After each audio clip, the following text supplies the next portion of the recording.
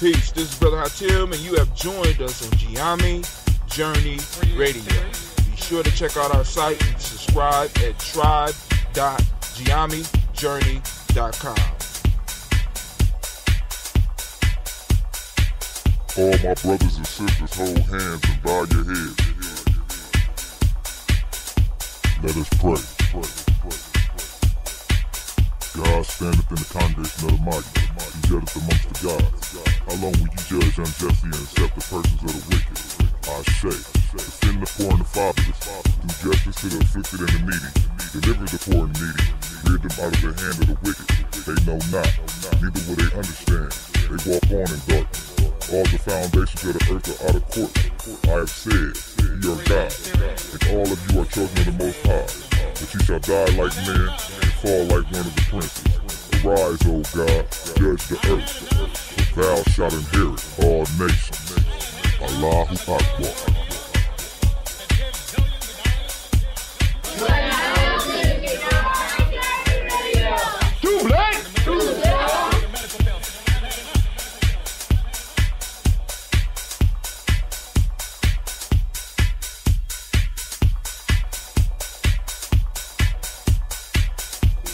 This is Kadara Franks, and you are now listening to the Gye-Nyame Journey Radio. Keep up with the journey.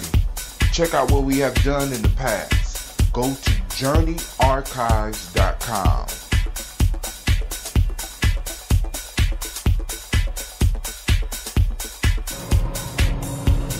This is Adnan Sheik, aka Ace, live from Shisha Lounge, and you are now listening to Gye-Nyame Journey Radio.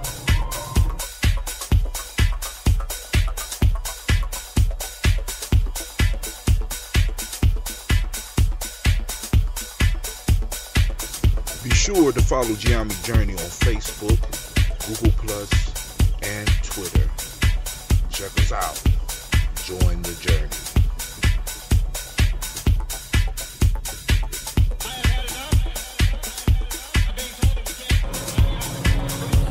This is Adnan Sheik, aka Ace, live from Shisha Lounge, and you are now listening to Gye-Nyame Journey Radio.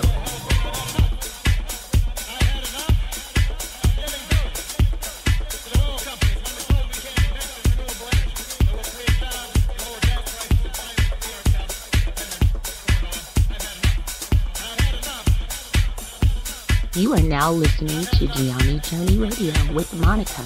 Enjoy. This is Melina, and this is Gye-Nyame Journey Radio.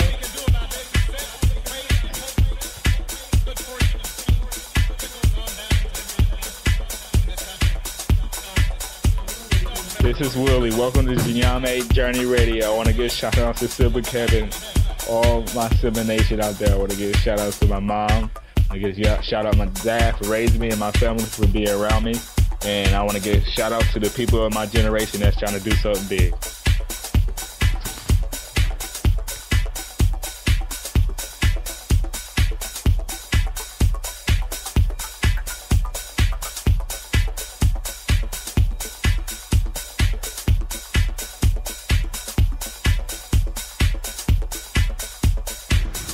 This is Cleveland, and you're listening to Gye-Nyame Journey Radio. Peace, Hotep. It's Mansour Hotep, aka Mr. Deity. Mr. Deity, does it sound good? I think it sounds great. Right now, you listening to Gye-Nyame Journey Radio. If you're not adding anything to the culture that you claim, you don't deserve to carry his name. This is Brother Hatim coming at you live, and you are now listening to the Gye-Nyame Journey Radio. Shouts out to the Gye-Nyame tribe, Gye-Nyame family. Stand up. Peace.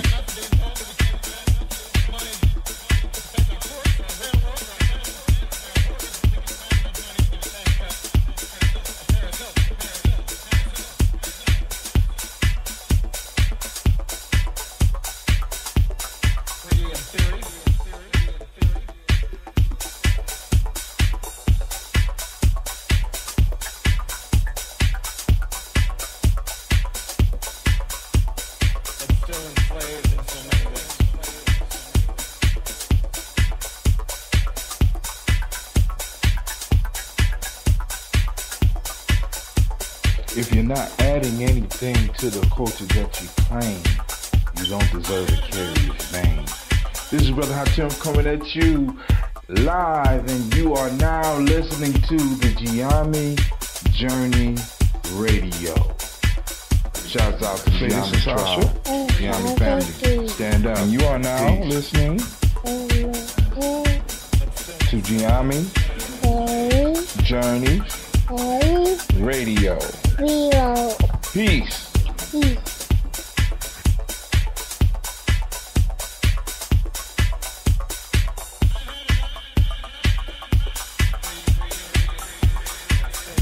This is Gina. This is Gina. And you are now You listen to my daddy. on Gye-Nyame Gye-Nyame Journey Radio. Radio. Peace.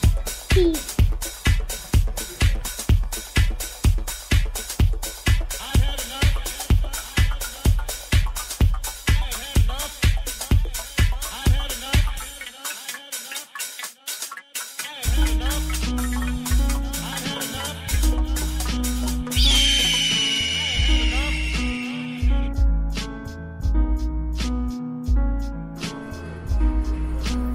I am a Gye-Nyame man. I was born for greatness. My greatness comes from my potent sinner. I pledge to find and connect with my sinner.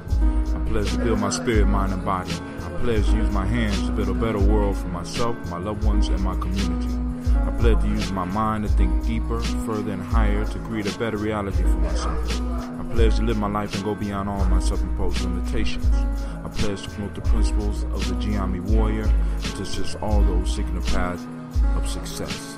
I pledge all these things first to myself, my teachers, to all my relations, and to my higher power. I am Gye-Nyame. Ashe, Ashe, Ashe. That is the Gye-Nyame pledge that is said by all of our true members at least once a day. Peace and welcome to our YouTube channel. Check out our videos and podcasts. Subscribe as well as join the journey. Push past your self-imposed limitations within the Gye-Nyame journey. Peace.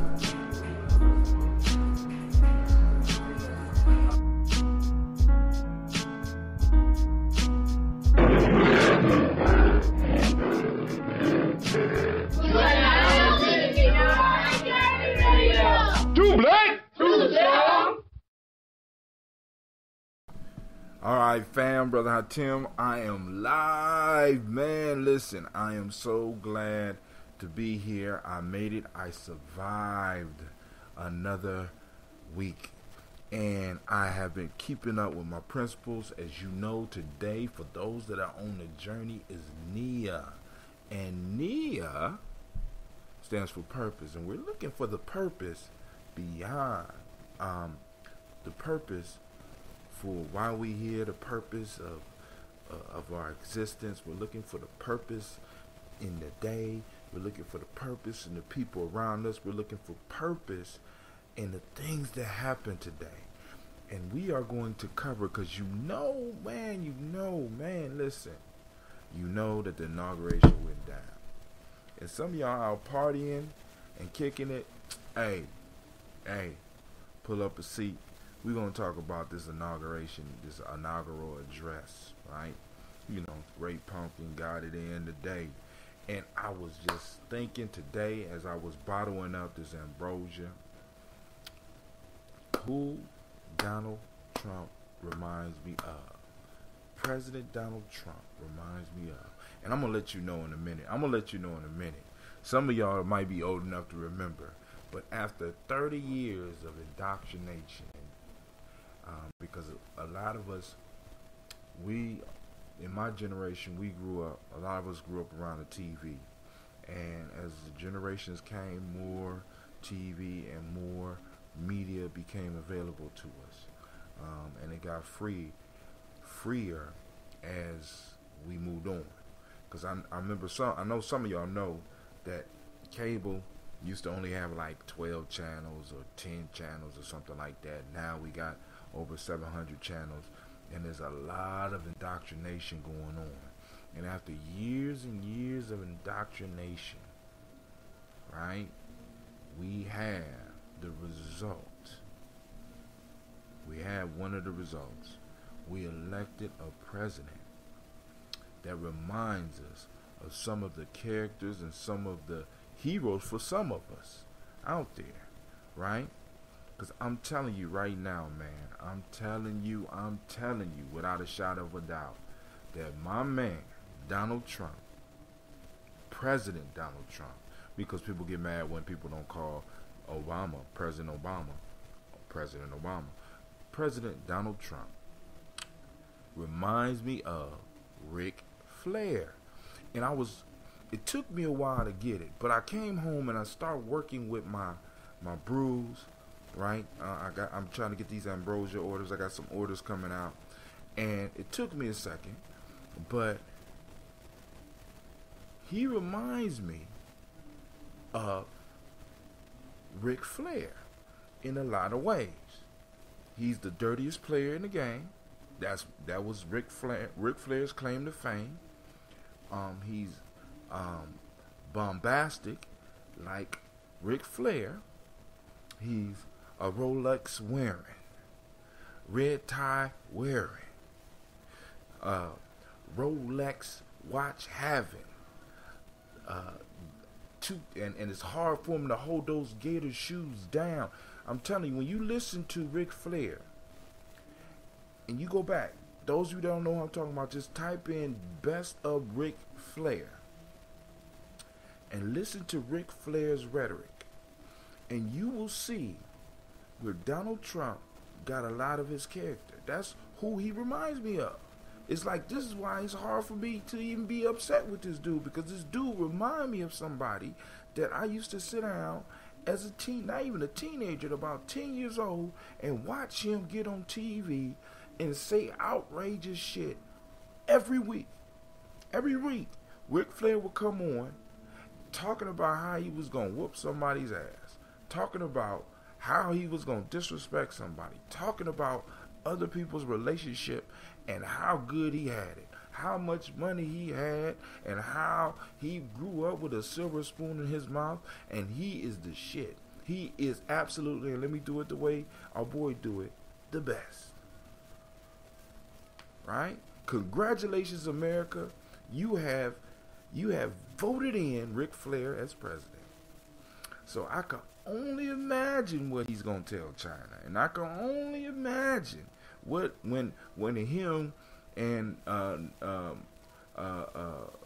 Putin, who was the Russian enemy that used to be very prevalent in wrestling, right?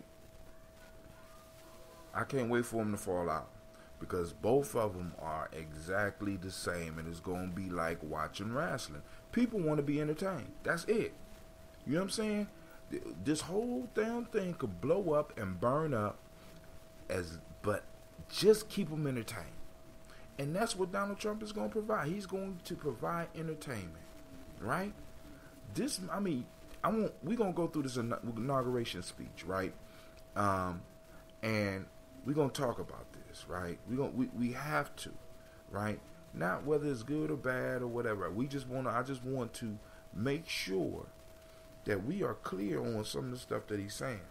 Then we could connect it back to Ric Flair. We could connect it back to us and our purpose. But of course, before we do that, I am going to be sipping from the thing.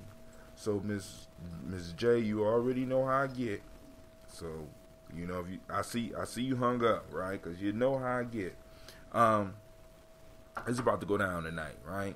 So before we do that, I need to do my health drink thing, right? This is that ambrosia. They are the sponsors for today's show. They are the sponsors for my video. You know what I'm saying? This is a drink of the gods. A sip of immortality is what we say, right? We produce this in Gye-Nyame Journey. The goal is to eventually, once I get permission from some peers, I'm going to show some of the young people how to do it. How to take what we call the SCOBY, but we call it the phoenix feather, and change water into gold. This is gold. Look at the color. Look, it ain't gonna pop because I just put this one on. I just put this out. Damn, it rained on me. I like it. I just bottled this one. just so that we can have the effect. I want to send shouts out to my speaker fam. You know what I'm saying? I don't want y'all to think I'm neglecting y'all. I'm just expanding the media empire. All right, so here we go. Here's to America's new president. Thank you for electing an entertainer. Thank you, because you are going to make me rich. Yes, you are. Your decision to elect this man is going to keep my news line full, and you are going to help me build up a media empire. No. Alright, I just dropped the signal. Let me go and restart it. Let's do this. I'm gonna go down. I'm sorry, give me a second. We're going to do this one. So give me a second. We say that we must come to know the difference between mobilization and organization, because the enemy will use mobilization to demobilize us. Mobilization is very easy. Very, very easy. Because since we're people who are instinctively ready to respond against acts of injustice, anytime there's one little act of injustice, we can blow it up, and we'll find people who come and make some mass demonstration around it. Miss Sally lost a job. Let's rally. She will get a job back. People will come and rally. So-and-so got kicked out of school because the teacher's unjust. The unjust, the people will come and rally. They will come to rally at issues. And this is what mobilization does. It mobilizes people around issues. Those of us who are revolutionary are not concerned with issues. We're concerned with the system. The difference must be properly understood. The difference must be properly understood. Mobilization usually leads to reform action, not to revolutionary action. If we would look scientifically at the October 16 million and more march, we would see clearly that this was a mobilized event, not an organized event. We must know clearly the difference between mobilization and organization. One of the characteristics of mobilization is that it is temporary. Organization is permanent and eternal. Clear differences must be made, because the unconscious can usually be captured easily around one-issue items, around mobilization items, but it's hard to catch them around organization. But these unconscious must be brought to organization. We must transform mobilization to organization. We say the enemy will come and use mobilization to demobilize us. Many brothers and sisters who've been to the million and more march will say to you, I was there. But what are you doing today, my sister? I was there. There weren't too many sisters out there, but you know, with 1 million brothers together, you know where I had to be. I was there. And then, of course, you find brothers, yeah, I was there. I helped you. What are you doing today, brother? If we're not careful, we allow mobilization to become events. The struggle is never an event. It's a process, a continual, eternal process.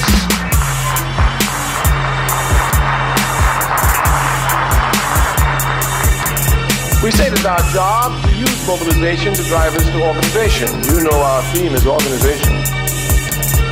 We want power. We don't want money. We don't want fame. We don't want fortune. We don't want popularity. We want power. Power. And power comes only from the organized masses. Power comes only from the organized masses. Therefore, since this is what we're concerned with, power, and we as a Pan-Africanist, we have every right to be concerned with it. Africa, after all, is the richest continent on the face of the earth. Properly organized, should be the most powerful continent on the face of the earth. Therefore, our drive towards power is clear. We want power, and we can only have power through the organized masses.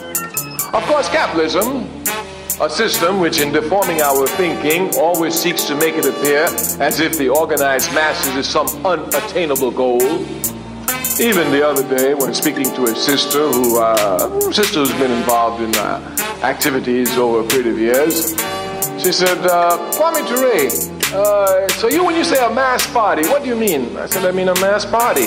She said, but the APRP goes everywhere in England, they go in the Caribbean, in the United States, in Africa, and they're always saying about a mass party. What do you mean? I said, every African in the world inside our party. She said, are you going to get that? I said, that's what I'm working for. And if I don't get it, my granddaughter going to get it. But I'm working for it. Her disbelief comes from the fact that capitalism tells us that, well, you can be scientific about everything except human nature. That people are so different, they have such different tastes, such different tra-la-la-la, that you can't bring them together under the same roof. This is a lie. We will never tire of saying it. Capitalism does not lie some of the time. It lies all of the time. When it tells the truth, it's a result of a double lie. It's a logical fact. It's a logical fact. So capitalism has this belief that you can't organize all the people around the same thing. That's not true. You can organize all the people around one thing, truth.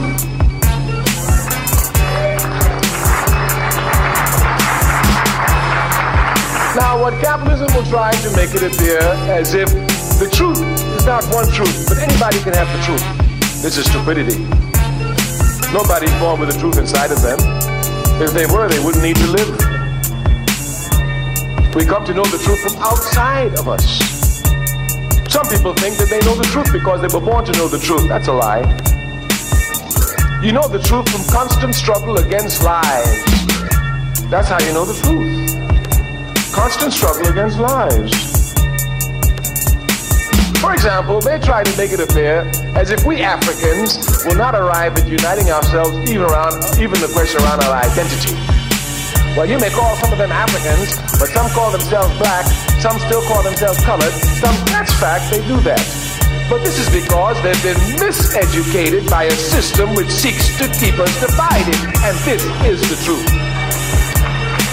This is it. Obviously, we cannot be all of us so many different things. We must be one thing. Of course, for our party, there's no question. As for the United African Movement, we're Africans. End of discussion. End of discussion. This struggle is not an easy struggle. The struggle to go from Negro to black was a difficult struggle. Capitalism did everything to roll it back. Even had us confused. I'm not black, look at me, I'm brown colored. Yes. I'm not black, I got Indian blood in me. What nonsense they didn't have us say just to run away from the truth. We told them then, it is more difficult to go from Negro to black than it is to go from black to African. Many people criticized us for our efforts. Oh, in the 1970s, we had our last press conference. We said, we're going to put the word Africans on the lip of every African in America, and we're not going to use the capitalist media press. And we have done it, and we have not used the capitalist media press.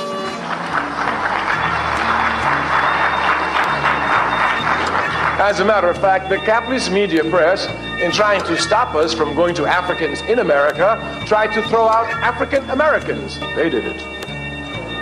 We saw the whole scene. It's our job. We followed it carefully. Of course, they want to say African Americans. Of course, that keeps us exactly where we are. If you're African American, you're not the same like an African Kenyan.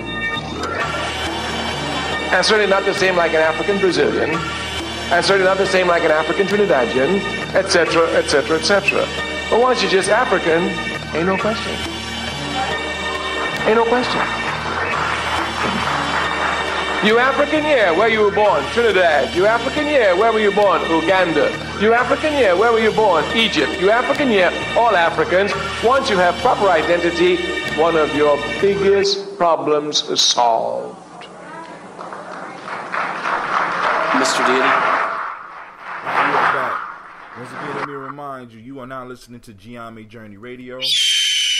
I am your host, Brother Hatim. This is Freestyle Nia. And, of course, you know this is a Heart of a Simba production. My lion didn't feel like roaring. Well, we strive to blow up those old paradigms. Now listen up. We're about to get into this. Inauguration speech. You know what I'm saying? Try again, Lady J. 614-556-4535. Let's get the conversation jumped off. Just like share, my people, share. We are in need to start building up our media empire because this man is going to give us plenty of material. Because he is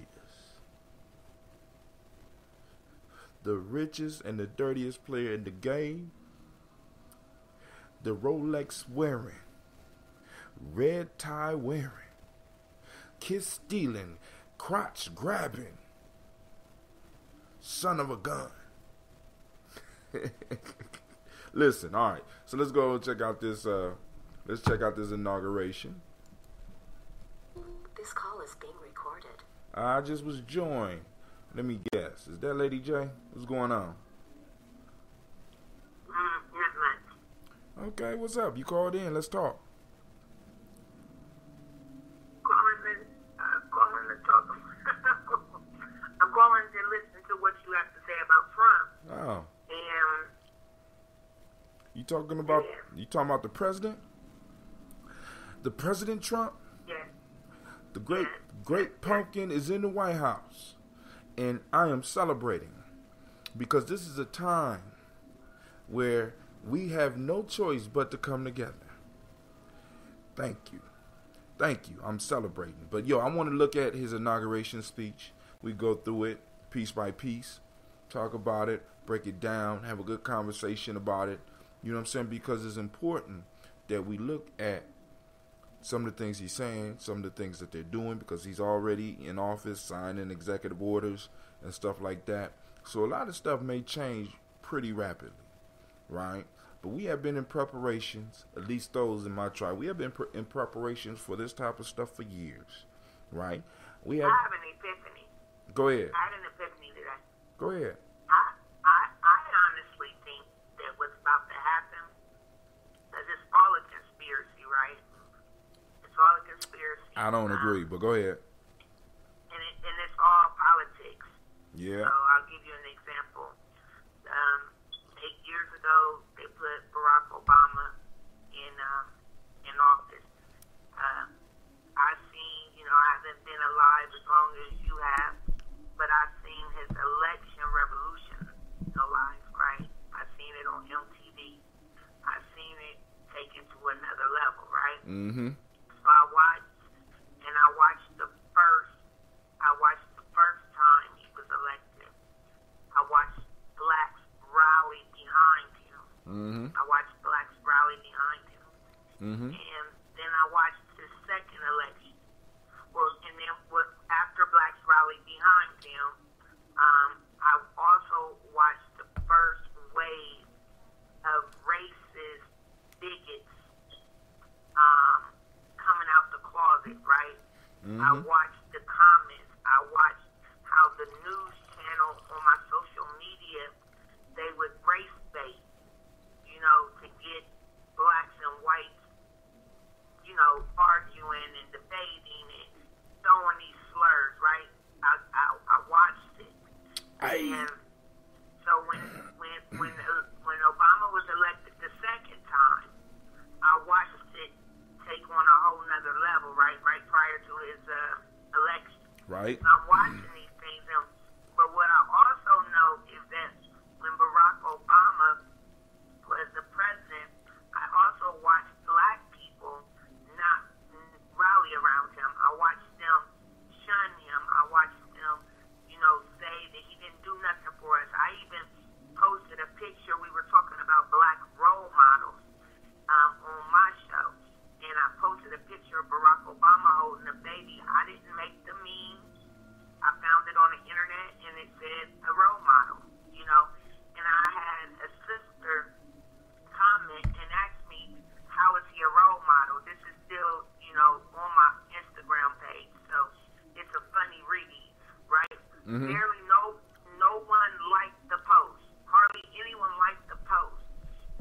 But this woman said, how is he a role model?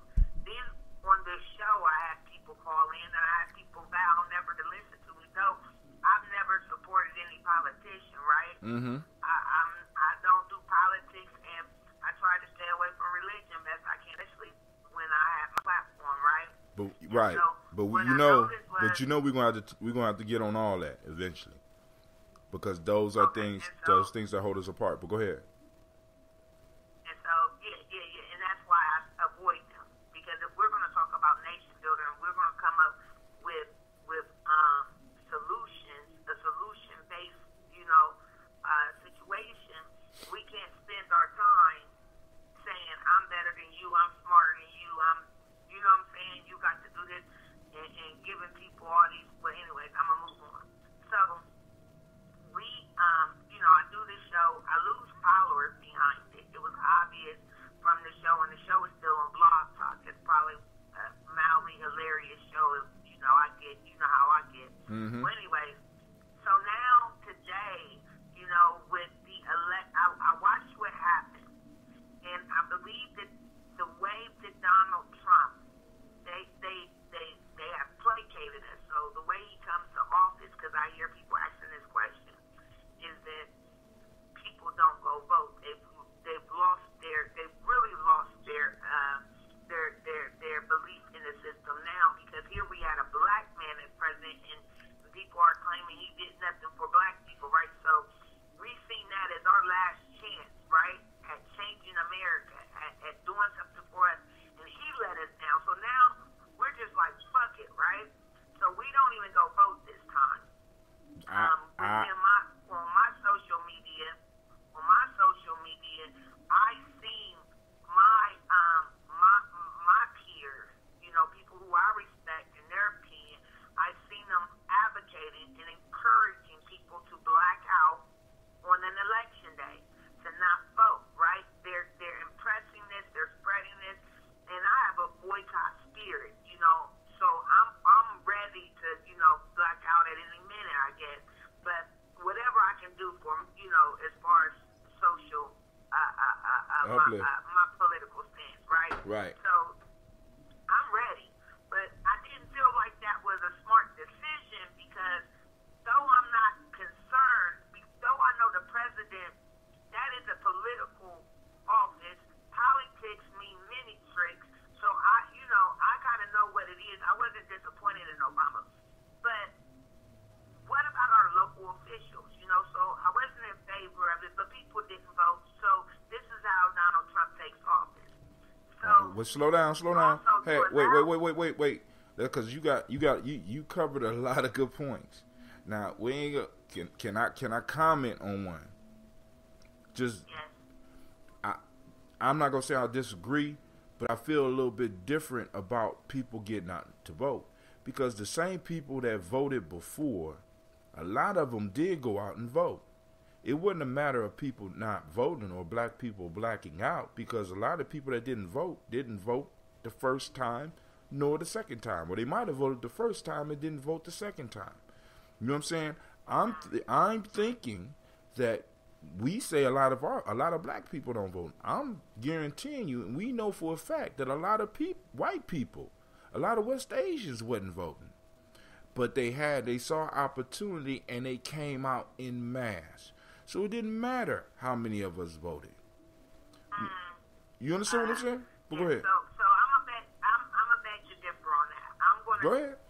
That's what the show for. The only reason why I'm saying it is because I guess I'm believing that the number of people that I just seen in my circle who was who were spreading this and saying this, I just seen it, and I believe that people. I do believe people stayed home, and not only that, even in the past when I don't want to say this about my people, but I can only be concerned with my people.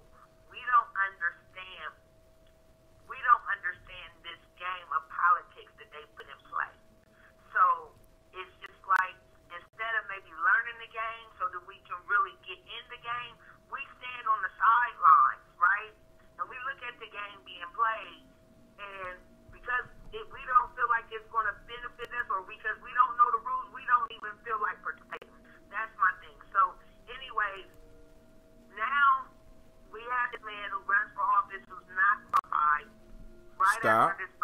hold on.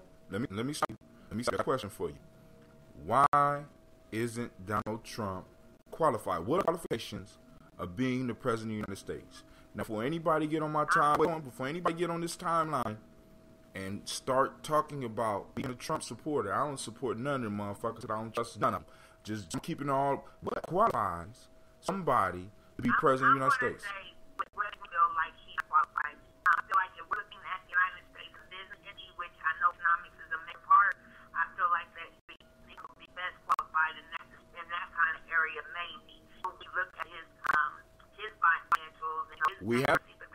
We haven't been able. Right? We don't know what his finances are. We do know that he had many bankruptcies. We know that he had many failed businesses. You know, one business just settled out of court, or just either lost or settled out of court because he was conning people for as the Donald Trump college thing. You know what I'm saying? So he's not really a good businessman.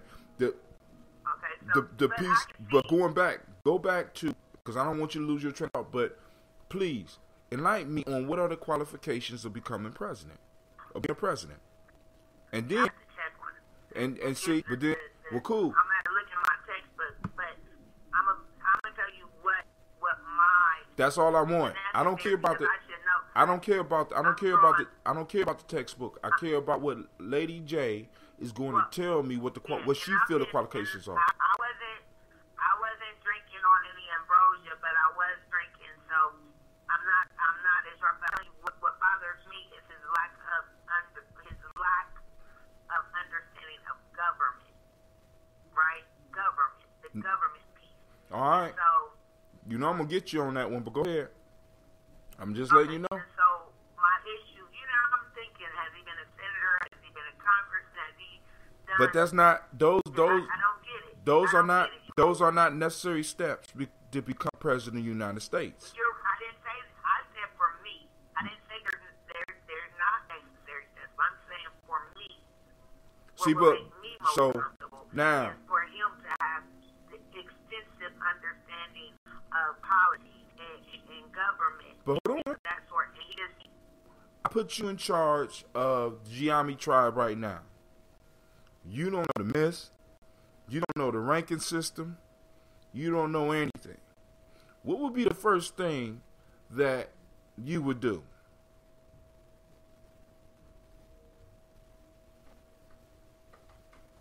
What would be the first thing? What would be the first thing? Right. You are in charge. Let's say we gotta close that door, please. Let's say we got 1,000 members, and I say, hey, now, Lady J, you are in charge of this tribe. What's the first thing? You don't know the myth. I'm not gonna hire people that are familiar, and I'm gonna tell you why not. I'm drawing a blank on which king did this in England, like the name, but I'm telling you somebody has done it before, and they steered him wrong, just so that they could take the throne, right? Oh, yeah. And so I would not think that just simply by appointing people that are familiar and those to delegate or to take care of those tasks, I don't think that would be reasonable. I would learn the job first myself. Okay, so Donald Trump decided. Hold on. Donald Trump decided to run for president. He studied what it takes or what past presidents have done. He studied lightly some policies.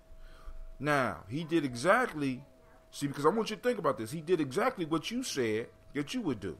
He didn't go and hire necessarily insiders. He went and pulled people around him to do the jobs and to inform him in the way that he felt was necessary.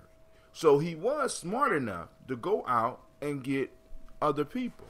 You see what I'm saying? Because it's like, but that doesn't guarantee. It didn't guarantee it for Obama. They're steering him. But okay, so you said it what? I mean, it's the same thing Obama did. Really, when it comes down to it, Donald Trump got a experience in politics. So let's look at the difference. The difference with Obama. From a young age, they knew they were going to put Obama in that presidency. They knew when they were going to put Obama in that presidency because it's all a conspiracy. if it's a conspiracy, So now, if it's a conspiracy, we have lost. then Donald Trump's out of it. Because anybody could Oh, take. I agree. Right. That's what's going to happen. I'm going to do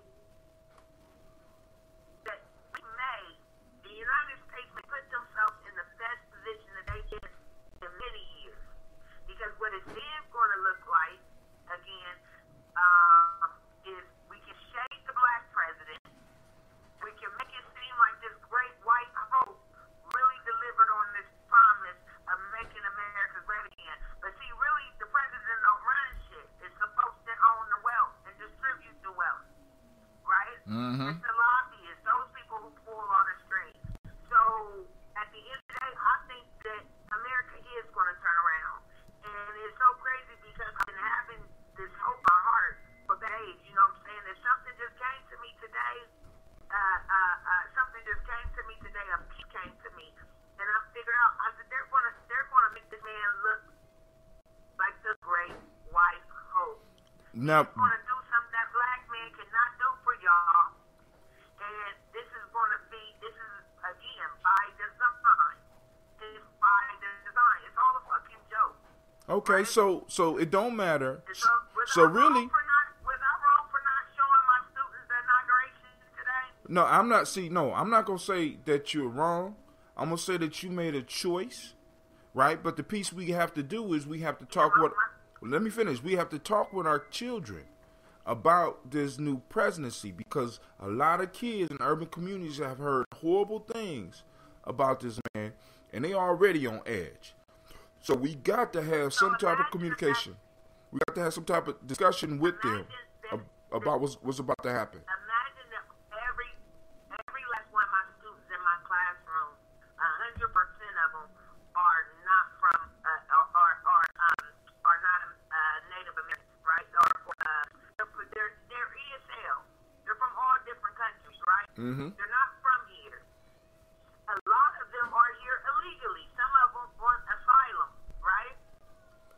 But my Mexican kid, my kid from Mexico told me the other day, he said that the African kids were saying what everything they got to do to come out of those countries, right? Mm-hmm. How they got to go take their papers, have a story, this, that, and the other.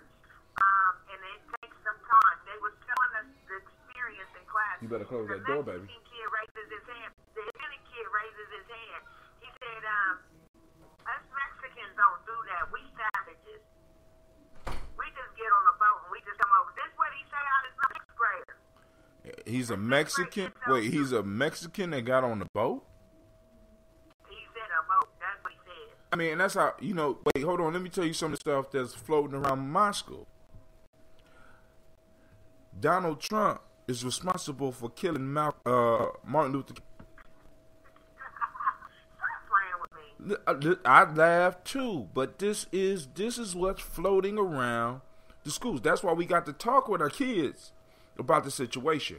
Like we got to be forthright with them. Not that you need to show the inauguration, right? But we got to have discussion around who this man is because he's such a polarizing figure. He is somebody that we can use to move people in the direction that we need to move in. That's all I'm saying. For me, that's what I see. I see an opportunity. My ancestors taught me a long time ago, a roadblock is nothing but a step towards your greatness. And I'm going to step on this great pumpkin, and I'm moving, right? Because think about this, Lady J. You got a podcast just like I do. This man for the next 4 years has guaranteed us material almost every day. Good material, right? I mean, we just go through his inauguration today. This motherfucker done gave me shows for about 3 weeks. You know what I'm saying? The way he described America in his inauguration address, dude, it sound like a third world country. I'm telling you right now, everybody, whether you're listening live, go and listen to Ric Flair. This is who we elected. This man it's been bothering me. And son just told me when I got home and start working with my ambrosia, listen to some old Ric Flair tapes. I'm telling you, this dude was it was set up. I'm put it this way. It was set up this way for me, right? My generation, the generation after me, and the generation after that, all those individuals are older, and then a generation after that, all of them are old enough to vote. A lot of those young men was raised on wrestling. Nobody was really upset with President Obama because President Trump, because he sounds like the wrestlers that we grew up looking up to. Really, go and listen to Ric Flair. The Rolex wearing, red tie wearing, kiss stealing, the crotch grabbing. You know what I'm saying? Dirtiest player in the game. You know what I'm saying? This is the bombastic individual that we elected, and I'm saying I think Donald Trump got in more for entertainment purposes than anything else, because it's funny as hell when you really think about it, right? You would have never thought it. Me and you last year when we was talking, we never, nobody even considered, didn't see this shit coming from didn't see it coming at all. You know what I'm saying? And the people that voted him in are people who was raised on media and had access to entertainment 24 hours a day. So they don't want a president that could talk to them and lie to them kindly. They want somebody that's going to talk to them like a wrestler. They want somebody that's going to talk to China like a wrestler. They want somebody that's going to talk to Russia like a wrestler. They want entertainment. They want drama. And what does Donald Trump bring? Obama was always calm and cool. And everybody, quote unquote, respected him for that. Right? He's not the angry black man. He's not the typical angry black man when he should have been mad as hell. You know what I'm saying? He should have been. He should express some of that anger with him being blocked in the way he was. But you know what he basically enforced was the image that we have to fit in and we have to do everything in the proper fashion to make things happen. Donald Trump's ass just got up there and made shit happen. That's what, you know, and white people need to be sold a dream.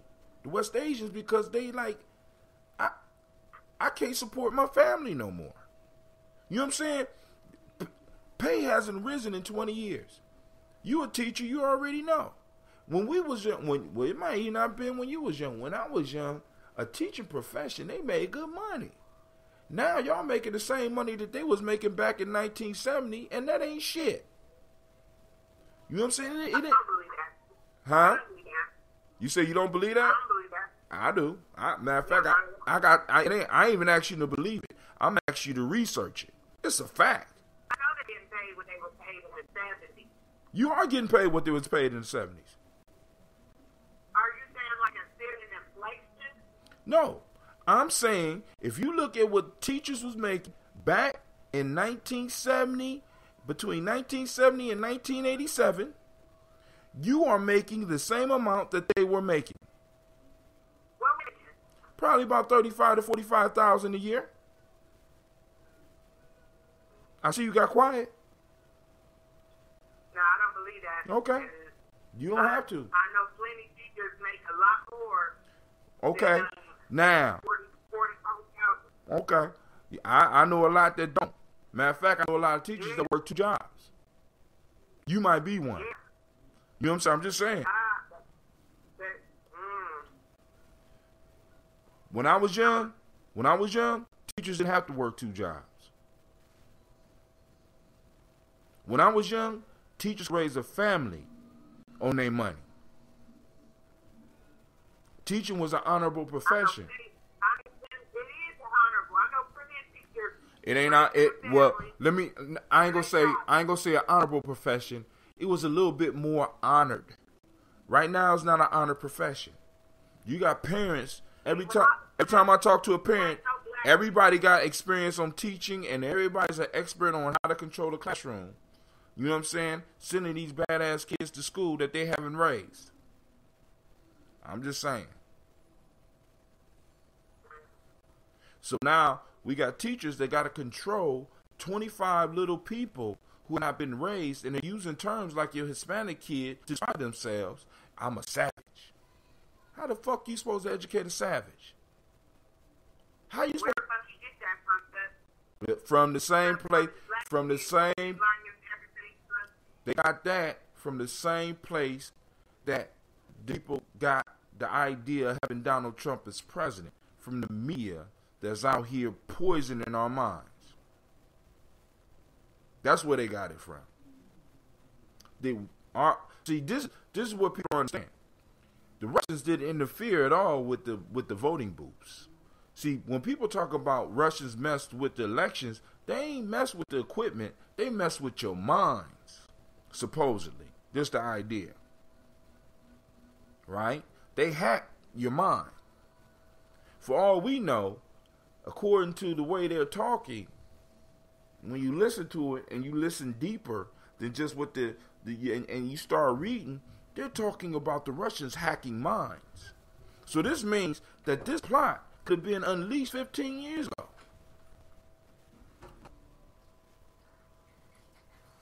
You know what I'm saying? You know what I'm saying? I don't necessarily believe that. It's me to believe, because like this is, like I told you before, one of the reasons I have a lot of problems with the conspiracy thing, because I'm very conceited.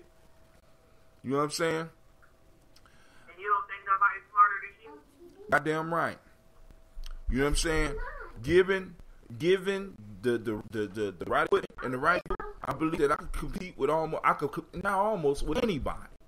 So I find it hard to believe that a motherfucker is wise enough to predict everything that's going to happen within the next 15 years. That's why we have crashes every 10 years, and none of the economic masters even see it coming. Yes, baby. Can I have some grapes? Yes, you can have some grapes. Gina, can you help her get some grapes? I don't even know why y'all up. Go ahead. When Barack Obama was about 15 years old, they knew he would be our first black president. And they thought it would be damn good, considering that his father was from Kenya.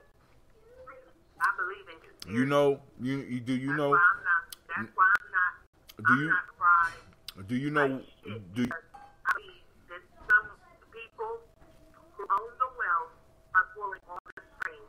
Same people built this country, been running this country, profiting off money and everything from the beginning of time. They will destroy all this shit. Well, I'm just too conceited to say that they smart me. I don't believe that shit. I believe that West Asians are the luckiest on the planet. Luck has joined out. Why? Because they have put Ric Flair in the White House. They have put the Rolex wearing, red tie wearing, kiss stealing, crotch grabbing mofo in the White House. The jet setting, top of the line wearing Donald Trump. We have elected a cartoon character. We have elected a professional wrestler. And I'm saying, I'm saying this. Now, this is what I'm saying. This is how arrogant I am. I'll say shit like this. He could promise these white people the moon, but this motherfucker will not be able to deliver. See, because this is what bothers me, right? I want everybody to think about this. There are no more manufacturing jobs. He not opening the coal mines. It's not 1845. These motherfuckers want him to open coal mines. They want him to bring back manufacturing. They got robots that do all that shit. Why am I going to open a coal mine and put motherfuckers that I'm going to have to pay insurance premiums on for the next 100 years? When I could put a machine in there to do the exact same shit that you do. As a matter of fact, fuck even digging coal. I got machines and people that's coming up more efficient ways to produce electricity every day. Right? He sold everybody a dream. Right? People want a dream. People want to be assured. And that's what they got. Let me tell you this. I don't Wait, hold on. For those that want to join the conversation, number is 614-556-4535. Once again, that's 614-556-4535. Join the conversation. Go ahead, Lady J. Yeah, I don't think it would have mattered if the vote man See, now, but that does matter. That does matter. Hold on. That does matter. Because you're saying that now, right? But there's another 5 million people that still believe. See, we know that people still believe in the system. And the true barometer is not the politics, but the economics. Not even the economics, the currency, right? When people are not really believing that this system works anymore, it won't be about the vote. It's going to be about the dollar. When motherfuckers really stop believing in America, because the one thing that holds America together is the power of Imani. This is why I say we need to start talking about these principles more. It's the power of belief. Once we divest from the system, the first thing that we're going to put down is the dollar. I'm not fucking with the dollar. I'm not taking the dollar. Nigga, you better go out there and get me some purple rocks. I want purple rocks. That's the currency we have decided that we're going to use. Better yet, I like purple ties. Bring me ties. We still the system, even if we don't vote, if we still use the money. That's the barometer, right? That's where the crash is coming. See, Donald Trump is in a position now where when you look at what's been going on, like I told you before 1987, it was a crash. Then in 1987, 88, there was a crash. Then in 1997 or 1998, there was a crash. Then in 2008, there was a crash. So if you look at the damn pattern, it tells you that there is a possibility that within the next year, there's going to be an economic crash. The question that we need to answer, rather than who we voted for or who in office, is are you ready just they shot on the ATM? Are you ready for when motherfuckers get that psychotropic medicine that they prescribe like candy? You want to know what? Go ahead. I am ready. And what but that means you're going to have to sleep outside. You might have to go outside for a couple days. But you know what you said, that, okay, did you say what? Did you, oh, okay. What you just said was, that Americans, what did you say about operating off Imani? America is based, all governments, all groups are based on Imani, the belief that you have in the group. And the way that we manifest that belief is through the currency, because it allows us to exchange goods. There's no need. So I'm going to tell you why I'm going to be okay. Because I have a strong sense of Imani, and it's not in this place. Though I consider myself to be a proud American, to be honest. And I believe that people need to understand that ain't nobody ever promised them shit in America. They just promised them the pursuit of happiness. They said you could pull yourself up from your bootstraps. I come from nothing. In the last 2-3 years, I've doubled my income, make more money now than I've ever made in my life. And it wasn't easy getting here, but I worked my ass off. And all those addictions and this, that, and the other, I work for that. That's my belief in faith. That's my. But hold on. Right? Let me say this. Wait. I have a belief. But let me clarify, because individual faith on the tribal, city, state, nation level is good, but it's not what keeps the society going. Because not that you have a strong faith in. Wait, hold on. Let me finish. Not that you have a strong faith in you. You have to have a strong faith in the team that you're on. What makes America strong is the fact that we not only believe in America, but a lot of other people believe in America, and they believe in America enough to want to hold our currency, right? Okay. So it's the group. I don't know. It's the group. I don't know You don't have to. It's just this. If we can't exchange, Did you see this new Lady Liberty coin? Did you see the new Lady Liberty coin? The $100 pure gold coin? if it's $100, it's not pure gold, baby. Gold is trading for. Let me tell you this. The coin is worth more than printing on it, for sure, right? But guess who's on Lady Liberty? Who's on there? Who? It's a black. What name? Right? What name? I don't know this for So what do I mean? So it don't matter. They put some random. No, not like a famous black woman. This is a black woman with like braided hair. It's beautiful. Listen. $100 coin. Listen. Now, let me be honest with you, sis. Listen. They put a random woman. Right?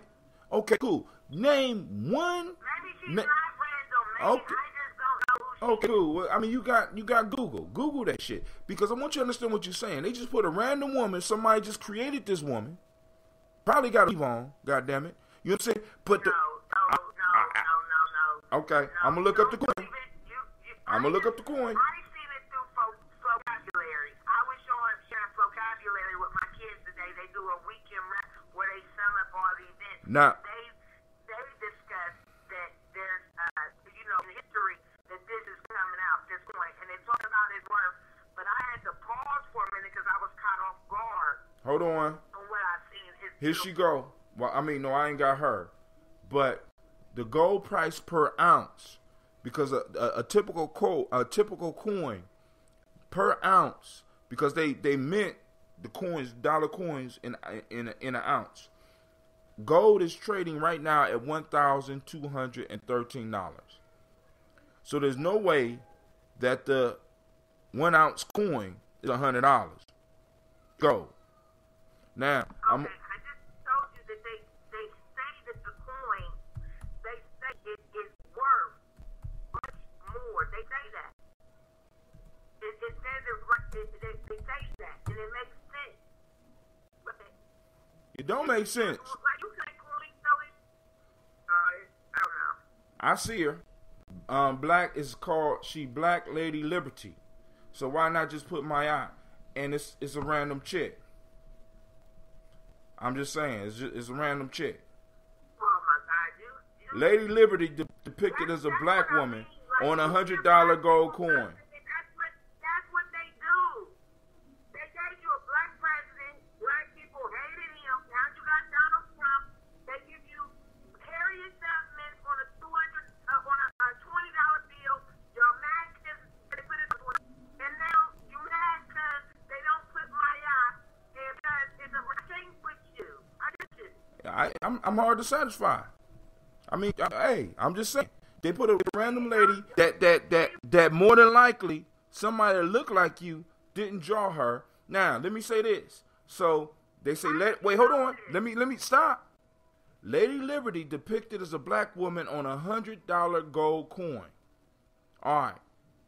But Lady Liberty, Walking Liberty half dollar in gold, is trading for $939.99. All right, I mean, okay, I'm gonna be happy because Lady Liberty, and I'm looking at her hair. I love it. That's that Brazilian shit. She got that Brazilian shit in her hair. That's not. Hey, Something's wrong with you. Lady Liberty got that Brazilian shit. Actually, they kind of look like, well, they're not locks. Okay. I see the coin.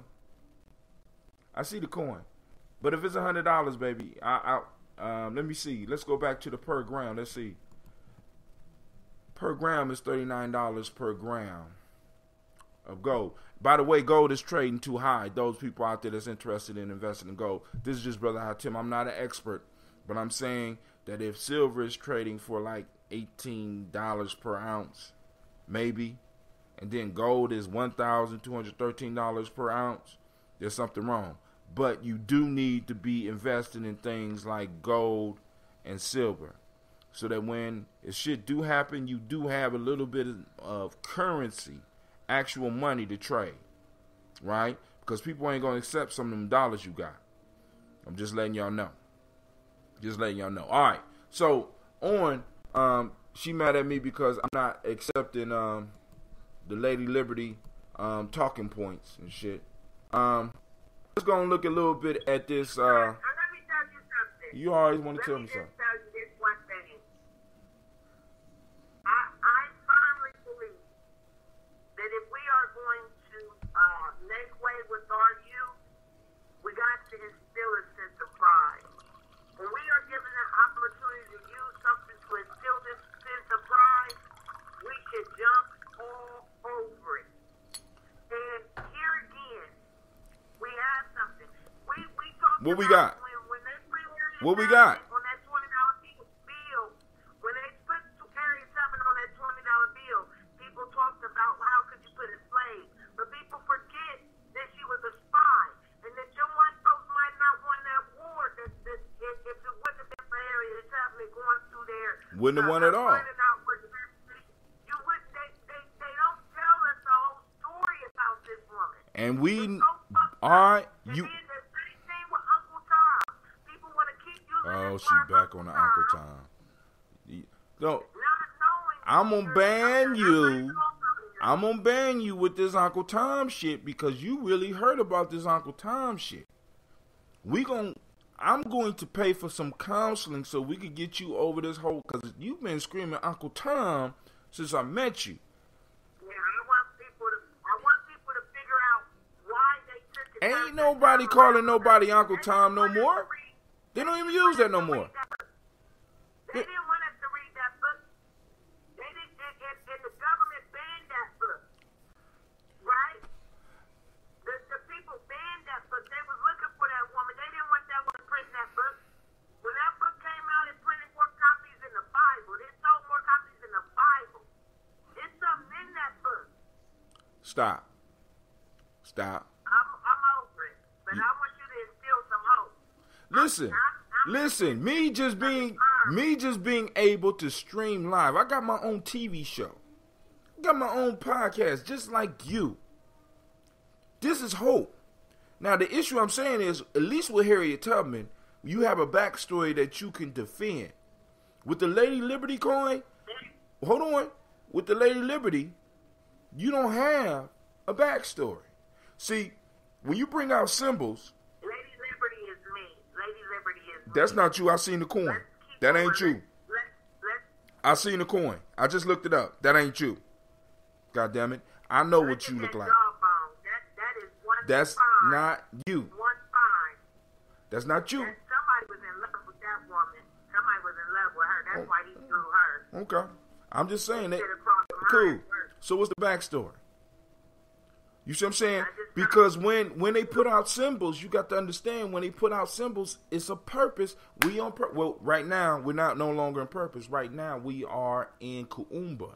But when you put stuff out, there's a purpose. Especially when you're dealing with a system. When you're dealing with a culture. There's a reason you bring something out. Right? Now, we could go and we could drape our meaning over it and take it over. And that's your task. If that's what you want to take on. You could take on Lady Liberty. And you could defend her to your last breath. But please understand the strategy of putting out somebody that nobody know. Right? Brother Esau. Right now, I guess it's just open talk. What I was about to talk about, what we're going to move to, is eventually looking at the inauguration. We're going to talk about some Trumpatude. Right? But right now, the sister brought up the conversation about, I don't even know how we got on it. So when you listen to Gye-Nyame Journey, just know that we're going to free flow. Now, if you want to call in, we can talk about what y'all want to talk about. Friday, dude. That's why I called it. It's Freestyle Friday. Oh, it's Freestyle Nia. Did I say Freestyle Friday? It's Freestyle Nia. I just repeated it. Okay, cool. It's Freestyle Nia. Thank you for correcting me.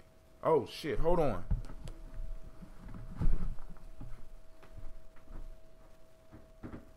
Oh, shit.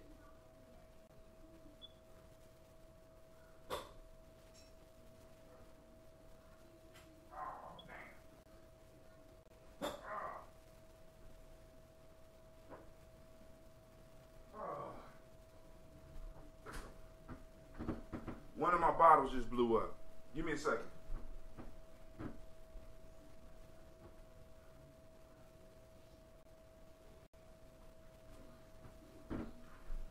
This that real shit this time, sister.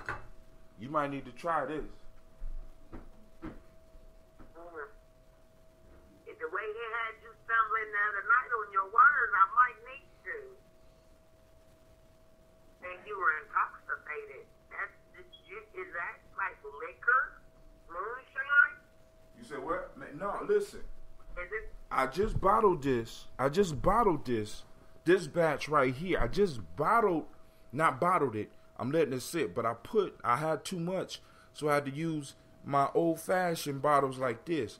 This is a thick class that's designed to hold pressure. So I wanted to see how long it could do it. I usually got overnight, but one of the bottles just blew up.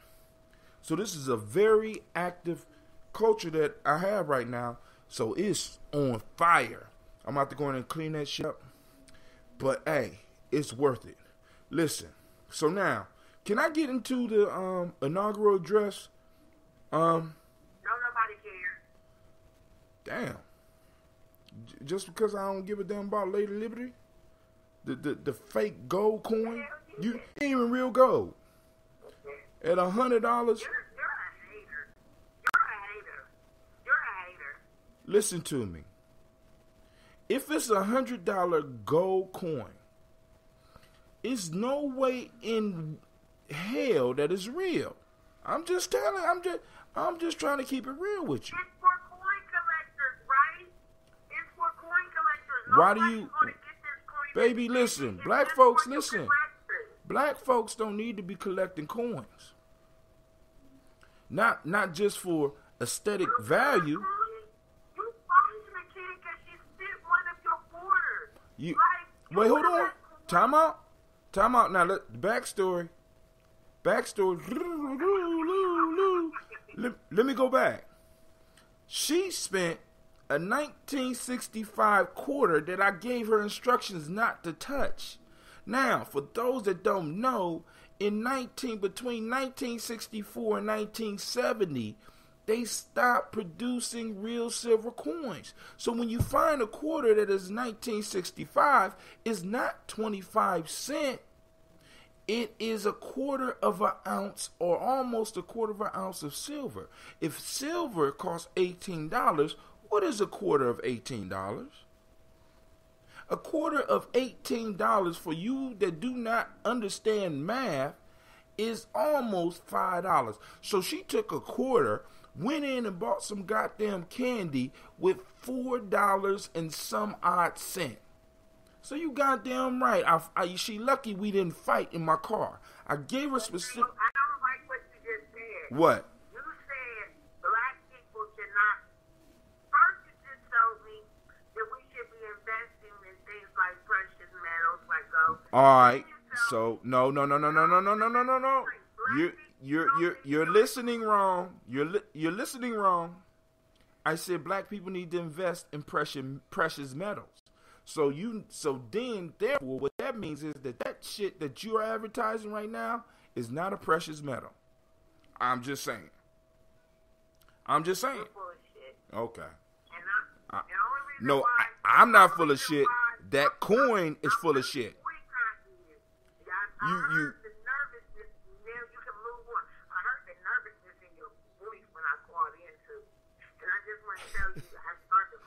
That's that alcohol. That's that alcohol you've been sipping on. It ain't, baby. This ain't. Listen. I'm a master. My fault. I am proficient at my. I'm proficient at my thing.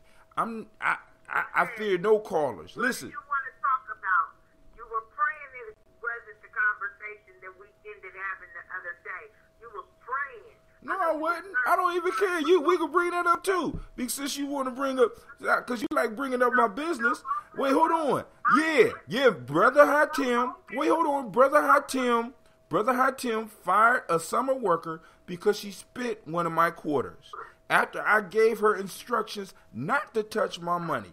First off, she violated me when she got in my vehicle and took my quarter after I told her not to touch my quarter. Then on top of that, it was a 19... Yes, I collect precious metal. But hold on.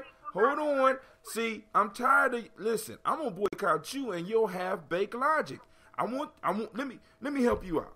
All right, once again, let me explain. Between 1964 and 1970, they phased out making gold coins. Up until 1964, quarters, dimes, half dollars, if they even had half dollars then, and whole silver coins were made from 0.999% silver. After they took us off of the gold standard, they started phasing out real precious metals in coin making. And they start giving us the bullshit that we have right now. Right? Like your collector's coin, Lady Liberty, $100 gold piece, and silver trace because that coin is an ounce size. So you're telling me that it's $100 gold coin when an ounce, which is the regular size of one of those collector's coins, an ounce of gold costs over $1,200. You telling me it's $100? I'm gonna buy them all up if it's real. But I'm guaranteed. No, they don't cost $100. They don't cost $100. But I'm telling you right now. But then they wouldn't put $100 on it. You got to understand. See, you're not dealing with coins. I deal with coins, right? When you go buy old coins, they have $1 on it, right? When you go buy old silver coins, they have $1 on it. All of the coins that are pure silver or pure gold don't put a denomination on it. They put a weight. But maybe I know this because I buy the shit, right? What I'm trying to tell you is, why did you just tell the people not to elect coins? Listen, you got nervous because you already know you answered your question. See, Lady Jane, one of the first things that I'm going to make sure you learn is how to just go on and be wrong, baby. It's okay. You don't have to be right, and you don't have to win every argument. Listen to me. Let me explain it to you one more time. Okay? Let me back up. Right? So, early in the 60s, they started moving America off of the gold standard. Thank you, Mr. Esau. Her math is off. She not even hearing me.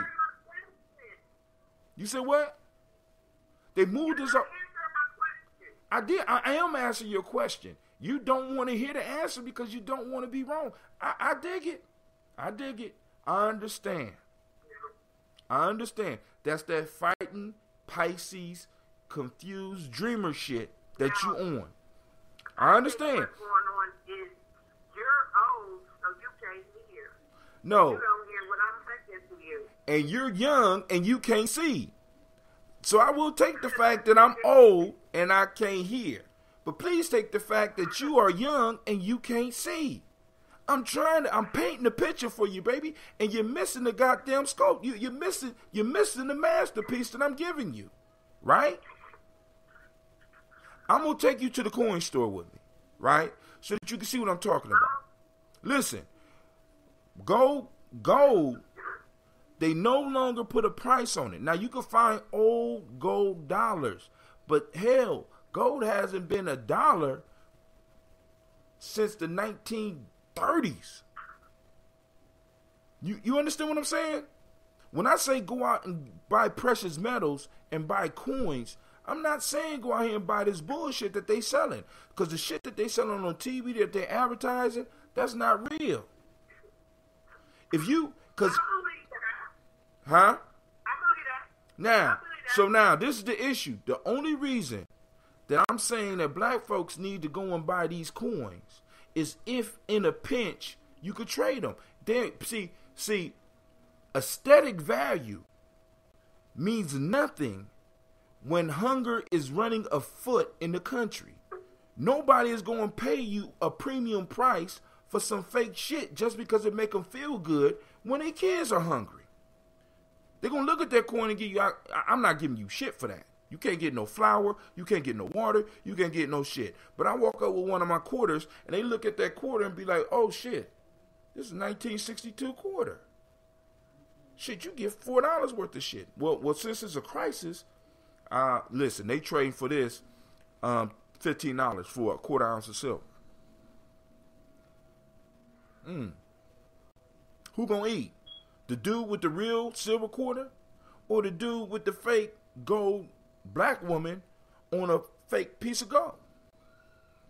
Oh my God. Okay, I'm over it. No, you're not. I don't want you to be over it. I want you to understand the logic. I want you to understand and apply the wisdom. This is exactly why I never told you about the 48 laws of power. Exactly why. Because you're going to argue with me until you pick it up and start studying it yourself. You did tell me about it, but you never told me that if I read it, it would help me understand my condition. That it would help me understand why I was sought after number one enemy. You didn't tell me that, so you definitely asked me had I read the book. I think you recommended it, but you didn't say to me, if you read this book, you will understand your condition. And I think that you knew that I do believe that you knew what was going on. You knew that the way those laws were panning out for me, and you probably knew that if I read it, it would help me understand that you probably didn't think it would help me, like, behave differently, but I think you knew. Do you know what the first, now, once somebody, Brother Esau told me to ask you a question. He said, ask her this question. Ask her, is this gold coin worth $1,213? Is that coin? Okay. Yes, that's fine. So I'll answer your question. So I just learned about this today. But it's advertised as a... Go ahead, answer it. I was showing my kids a vocabulary video where they wrap up everything that happened in the week, right? Mm-hmm. And they mentioned this coin. And in the wrap, I gotta drink when I'm talking to her, y'all. It tells them that it costs a lot more, but it doesn't say how much it costs, right?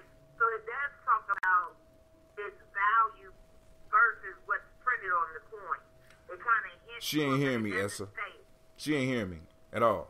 Listen, now let's get back to the 48 laws of power. Can I just say it's worth $1,000? But I'm about to. Then why is it called $100 coin? What the fuck? Why is it called $100 coin then? It said it on the internet. You said it. It says it's $100. Are there any other? Is this the first $100 coin? I don't know anything about coins. Is this the first $100 coin? You just said that I fired somebody for selling one of my coins, so this means that I know just maybe a little bit more than you about coins. I'm telling you that if it's labeled $100 coin, baby, listen to me. If it's labeled $100 coin, right, it's worth $100.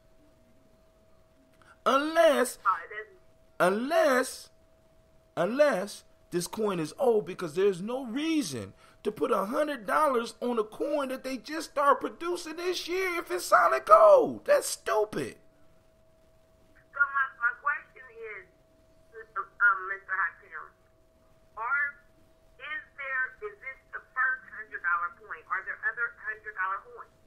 I personally do not know about $100 coins. I know about. Hold on. Listen to me, and I'm gonna say it. Let me say this. There are, matter of fact, let's just say this: new gold coins and new silver coins are not done by denomination. They're done by weight. That's how they. So even the silver eagles, they used to be called silver dollars. They're not even called silver dollars no more. They're called silver eagles. And you pay an extra premium because they are produced by the U.S. Mint. Right?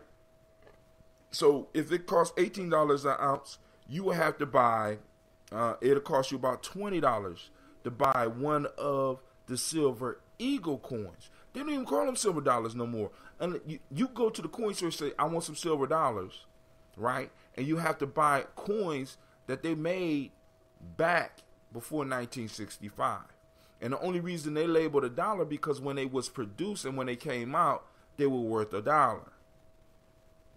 But if you have a gold coin that's coming out today that says it's worth $100, it's not trading on the value, the amount of gold in it, is trading on the aesthetic value. And aesthetics mean nothing in an emergency situation. This is why people buy gold and silver when the stock market is not doing good, because gold and silver are real currencies. They will be traded and recognized all over the world, and you will be able to always eat if you got gold and silver. That's all I'm trying to tell you, baby. That's it. Right? So now back to the 48 laws of power. Right?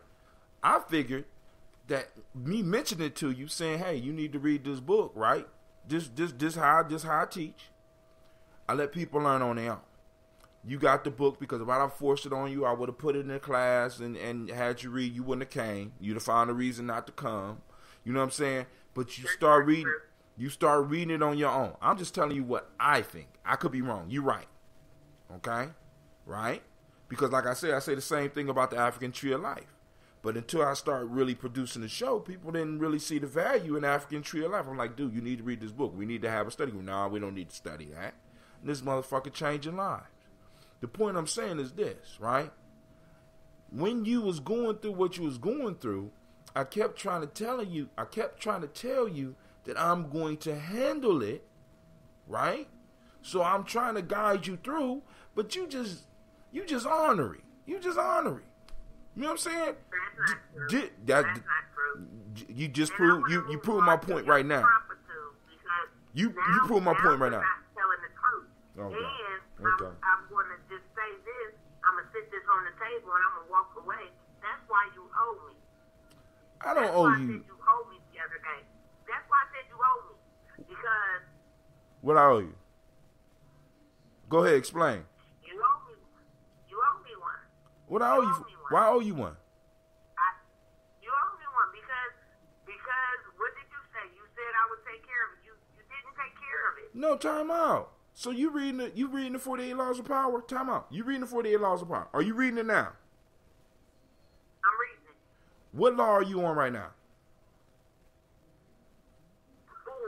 4. What does 4 say? What is? Go ahead. I'm only 3. Yeah. All right, cool. What is law 3? Law 3 is don't let no one know your intentions. Okay, so now do not let anyone know your intentions, right? So he goes in and he tells you why not to do that. He tells you he gives you a historical perspective of people who have used this and hid their intentions, but then he has at the end a negative of doing this as well, right? So now let me ask you a question. When you throw one of these laws in effect, do it work immediately? I'd imagine it doesn't. It takes time.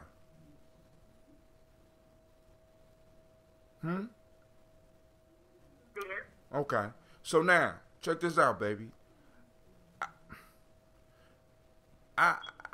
I'm too old to be fighting for the short term. You wanted short-term effects. Short-term effects, you don't need to read the 48 Laws of Power. You need to go get one of those pimping books out there that's available. You know, Long John Slim and Johnny White Hat or The Art of the Deal by our president Donald Trump. You know what I'm saying? You want immediate effects, you need to get that. See, 48 Laws of Power is for nation builders. As nation builders, we realize that it takes time for stuff to happen. Things were being put in place, things was being revealed that if you would have hung on, you would have rose to victory. But you can say, all right, cool. I'm just saying, cool. But hold on. See, all right, cool. So since we laying stuff on the table, baby, How many years was you there? 2. How did you get through your first year? Horribly. How did you end up keeping your job the first year? If you went through and it was a horrible situation and things didn't work out quite right. It was told to me very early on that me leaving wasn't going to be an option that first year, so I was going horribly. Who told you that? My supervisor. And why did he tell you that? She told me that. Why did she tell you that? Because she, maybe, for lack of better words, she probably seen that I had some potential.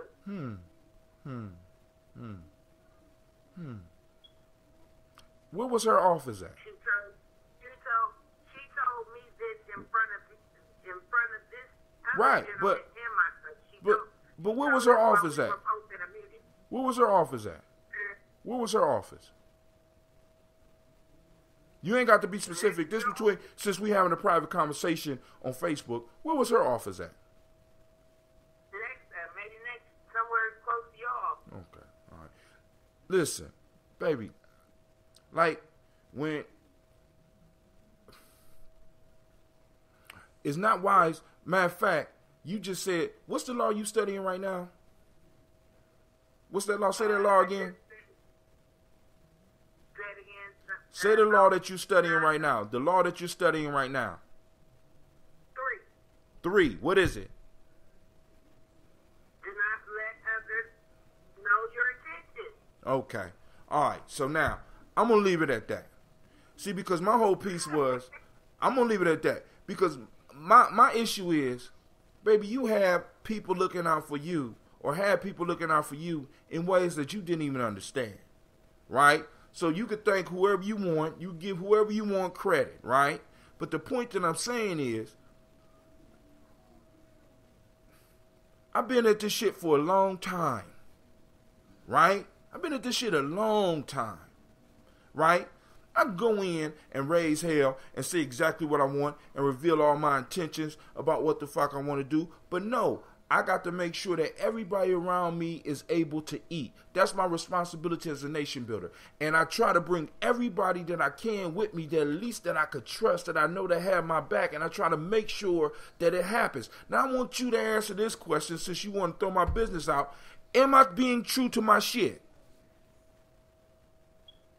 I don't understand the question. Is my team eating? No, ain't no goddamn imagine. Is my team eating or not? Maybe y'all not all eating at the same table, but I could imagine it's So, as you see, you don't want to give it up. And I understand. That's that Pisces shit.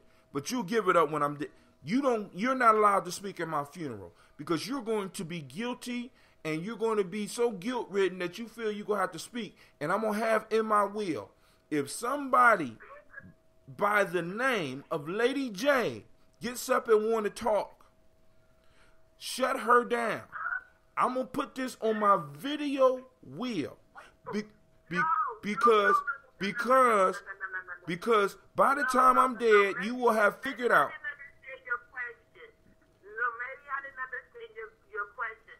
All right, cool. Who my team? Who my team? Who my team? You know my team. What was the word we learned the other night with Shaw? Jegna. Jegna. I know that to be true. Okay. But I'm telling you, see, what you said earlier, in your words come back to hunt, you said, I have too much, what did you say? Your ego's too big, or I have too much. My ego is very big. My ego is very big, but a lot of people, unless I'm sitting on the radio, see, because you got to understand this, unless I'm sitting on here, I'm in character right now, right? You know, but in person, I'm a very humble and a nice person, and I'm very respectful. But while you playing checkers or playing chess, I'm playing Mancala because I understand that there's people out here cutting the throat. Sometimes I have to stand up and be the sacrifice and let my throat get cut. Other times I'm cutting throats. But I'm playing a long range game, baby. I'm not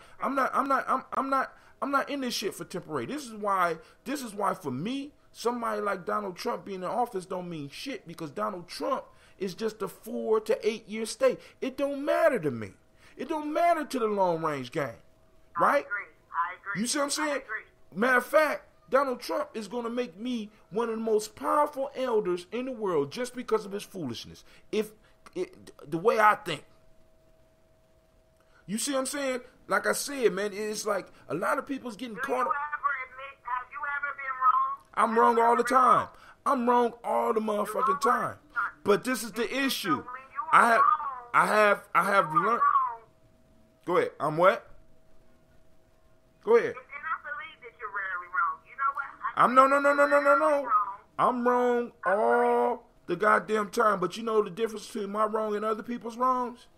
Is that I can admit that I'm wrong and I can make course corrections on being wrong. Because I understand that the path to success is made from the dust of my mistakes.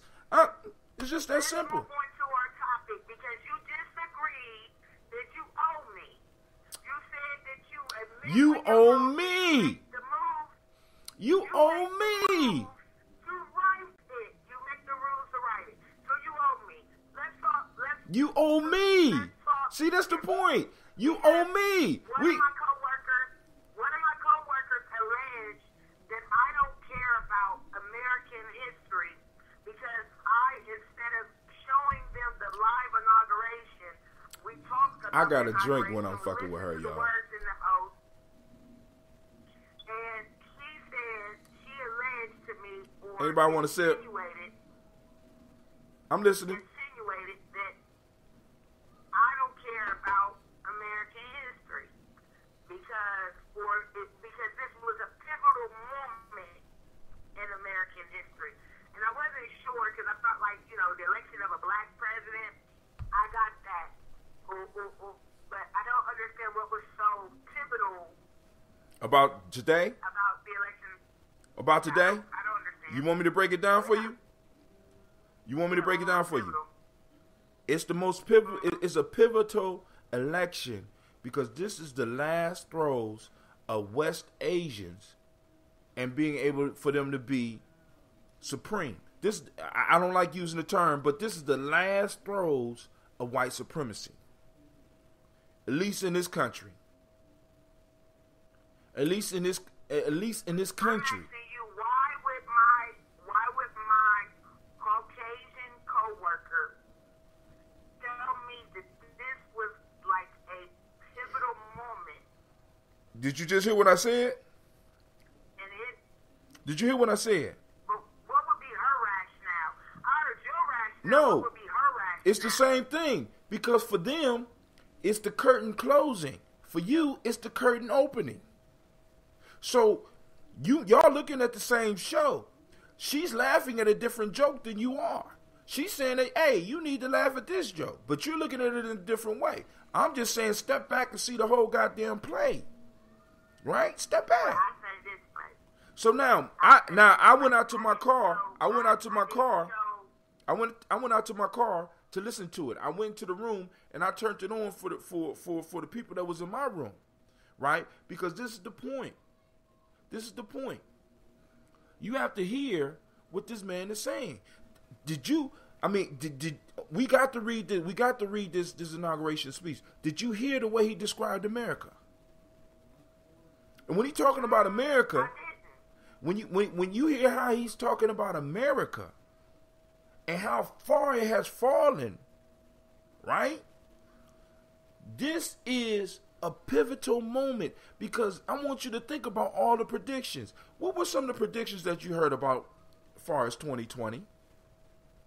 Do you remember? What's supposed to happen to America around 2020?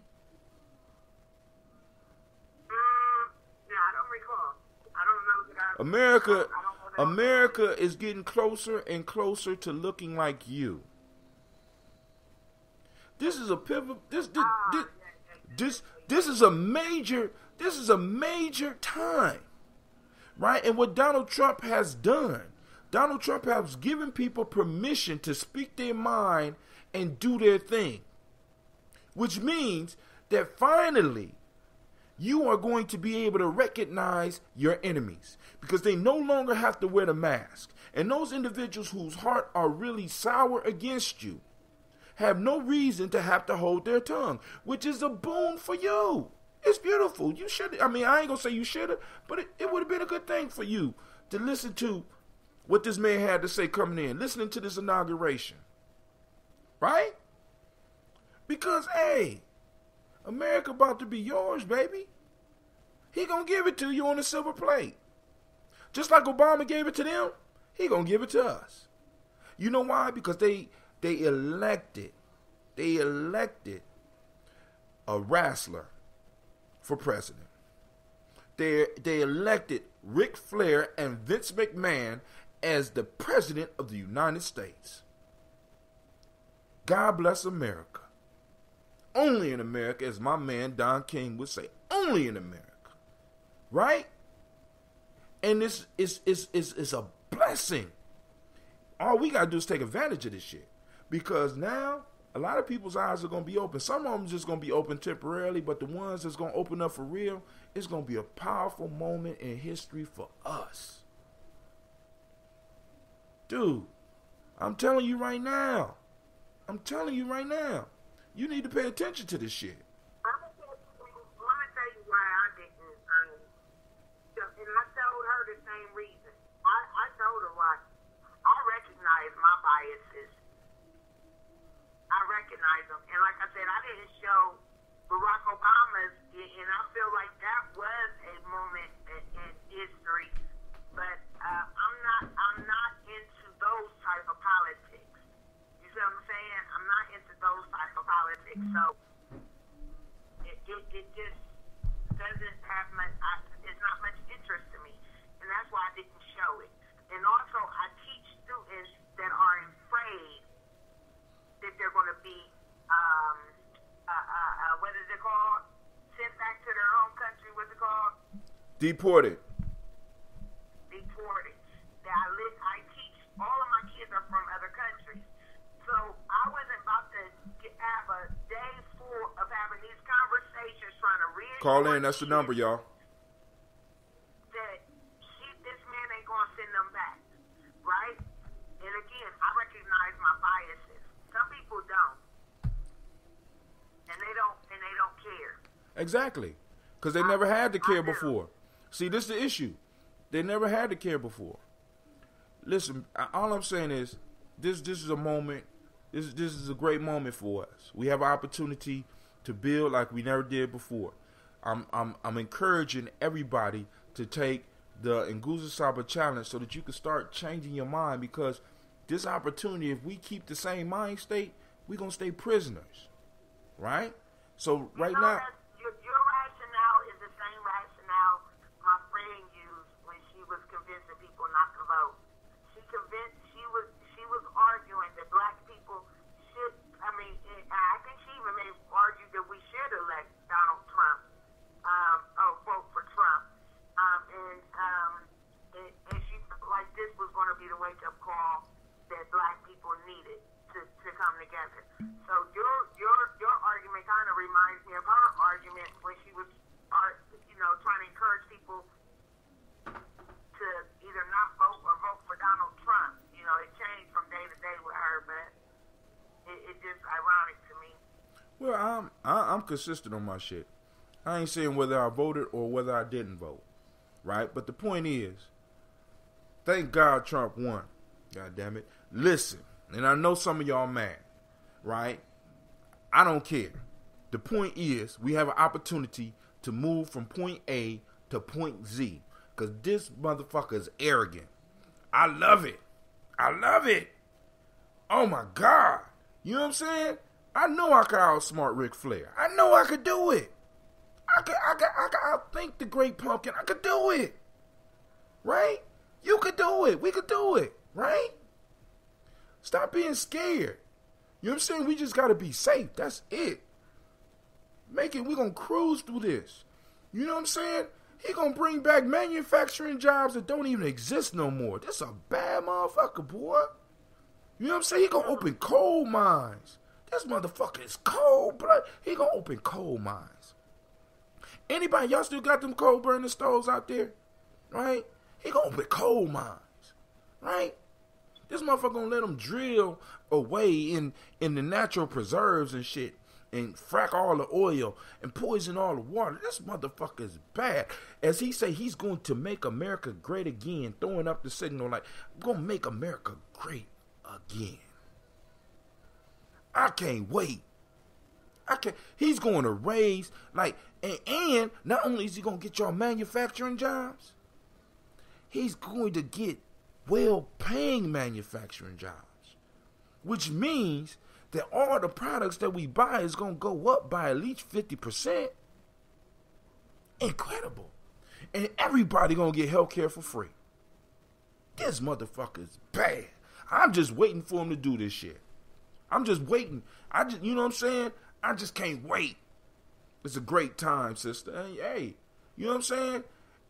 He do it, good. If he don't, we got something to talk about every week. I'm building a media empire off of this motherfucker. I don't care. Thank you, Donald Trump. You know what I'm saying?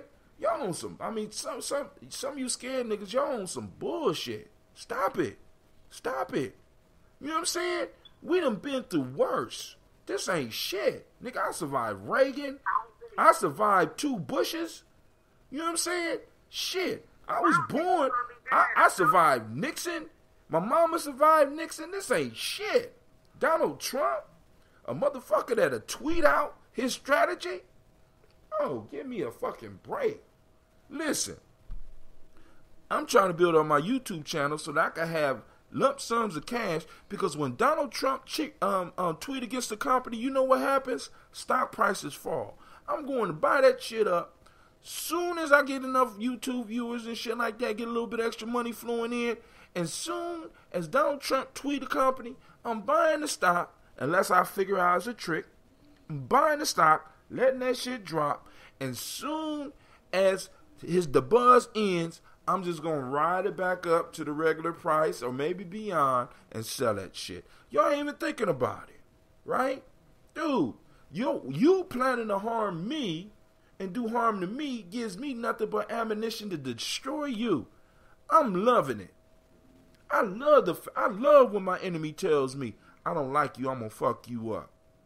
Now, I can focus all my efforts and all my energies on fucking you up first. I learned that during the Bush era. It's called, I can't remember what the term Bush used. A preemptive strike. I thought the motherfucker was going to do something. Hey. It's time to organize. It's time to build. And let me be clear. When I say organize, it don't mean all of us got to think alike. All of us don't have to dress alike. All of us don't have to act alike. It just means we got to operate with some form of unity. We have to have some type of collective purpose. And we don't even have to agree on how to get there. I don't give a fuck if you're a Christian, Muslim, whatever. Just leave that shit at home. Let's start building. You know what I'm saying? Let's stop arguing over fairy tales and shit. You know what I'm saying? Let's stop that shit. And let's start building.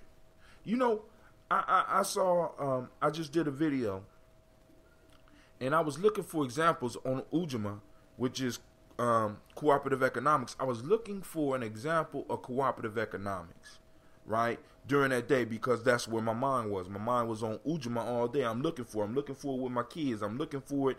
And so my mouth is hurting, so I went to an African store to buy some coconut oil.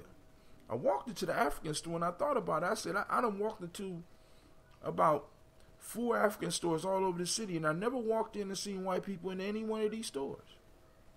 I never seen anybody but really Africans in there. Every now and then I might see one of me, somebody African American like myself, where I can understand, you know what I'm saying? The point I'm trying to make is cooperative economics is in effect around us all the time. If people could come over here from a whole nother country and open up a store for specifically their culture, we could do the same shit. We do the same shit. We just think that we got to have other people's support all the time. And that's bullshit. That's bullshit. Let's stop being scared and let's start building. Nation building and fear cannot operate in the same place at the same time. It can't. You know what I'm saying? Fear, I'm not saying get rid of all fear. What I'm saying is fear is just a signal, but when fear is dominating, nation building can't happen. Love can't happen. Trust can't happen. Put your fear where the fuck it's supposed to be. Y'all letting y'all fear run y'all. You need to run the fear. Right? Feel it. It's a signal. It's telling you something. Learn to listen to your body. Right? But you know, like I said, if you stuck on Moon Day and Thule Day and Wootens Day and Thor's Day and Freya's Day and Saturn's Day and Sun's Day, you know what I'm saying? Fuck that. Get off of that. Get on Umoja, Kujichagulia, Ujima, Ujama, Nia, Kuumba, Namani. Get your mind focused looking for your principles. It's a mechanism in your mind that when you set your mind on looking for something, it will automatically start finding that shit. What are you looking for on Monday?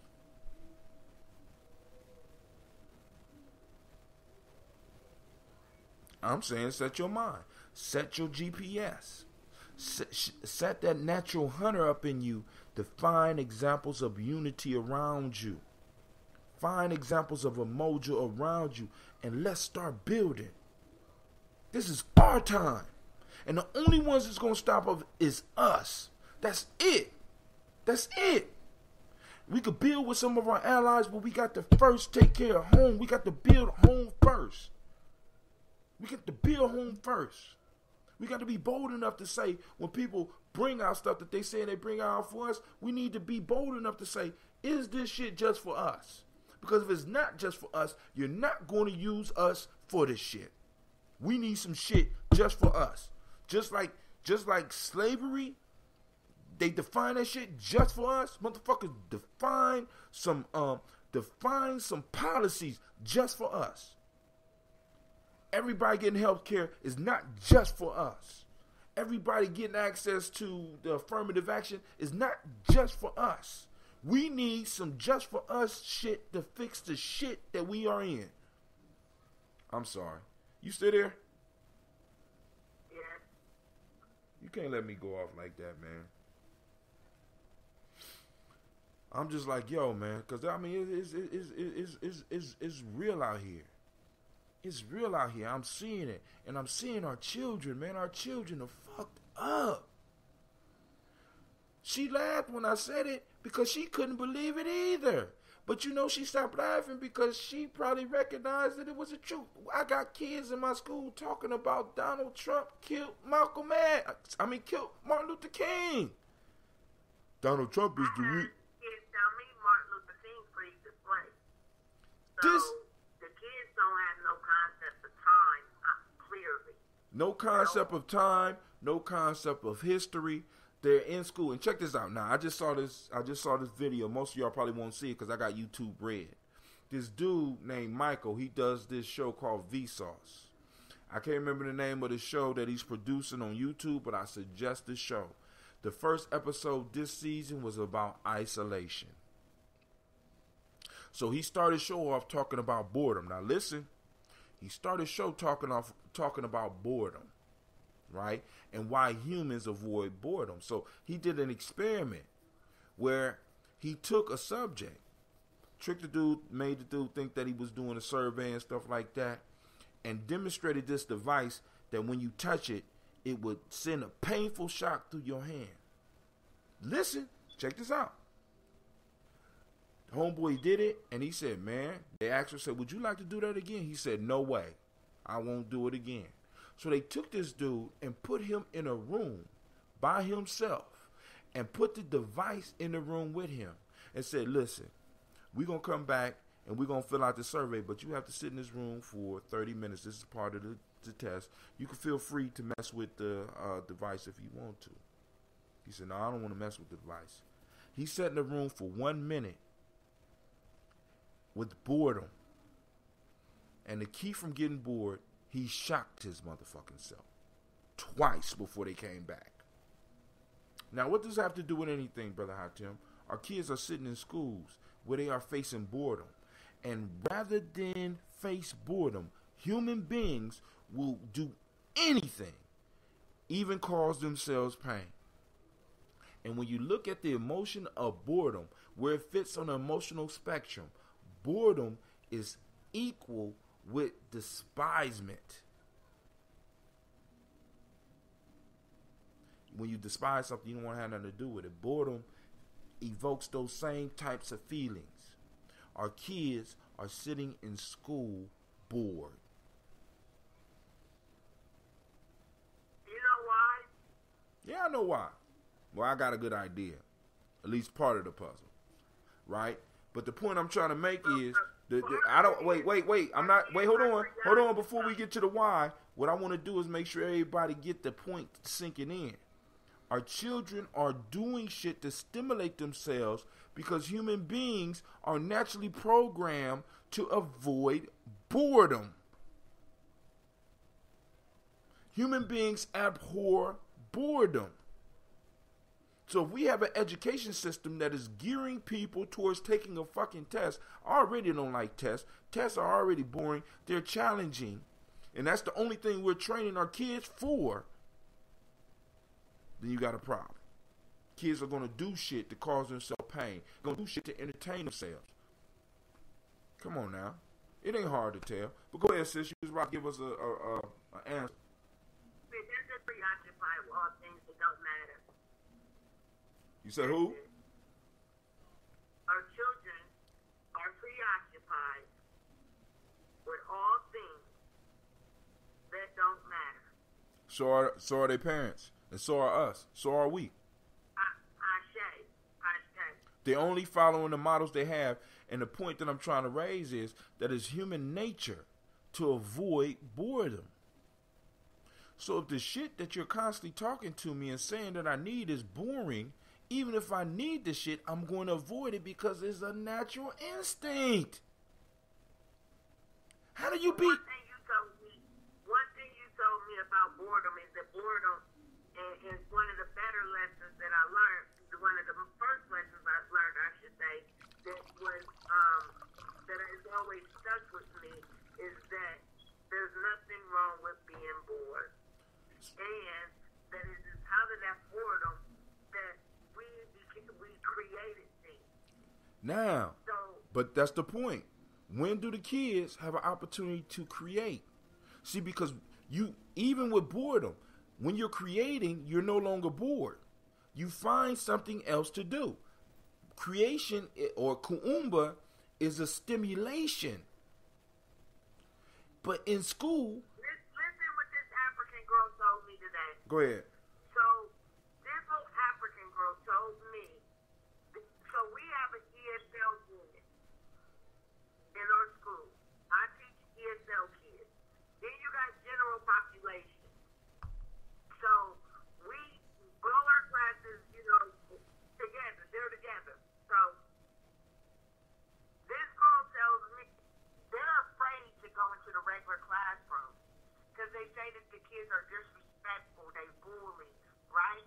So this African yes, girl it does. today, I can't remember which country she's from, maybe Congo, or I don't remember where she was before she went to the Congo, but she's going to tell me why they're different, why they behave different at school, right? Mm-hmm. She tells me, she said, because we know where we come from.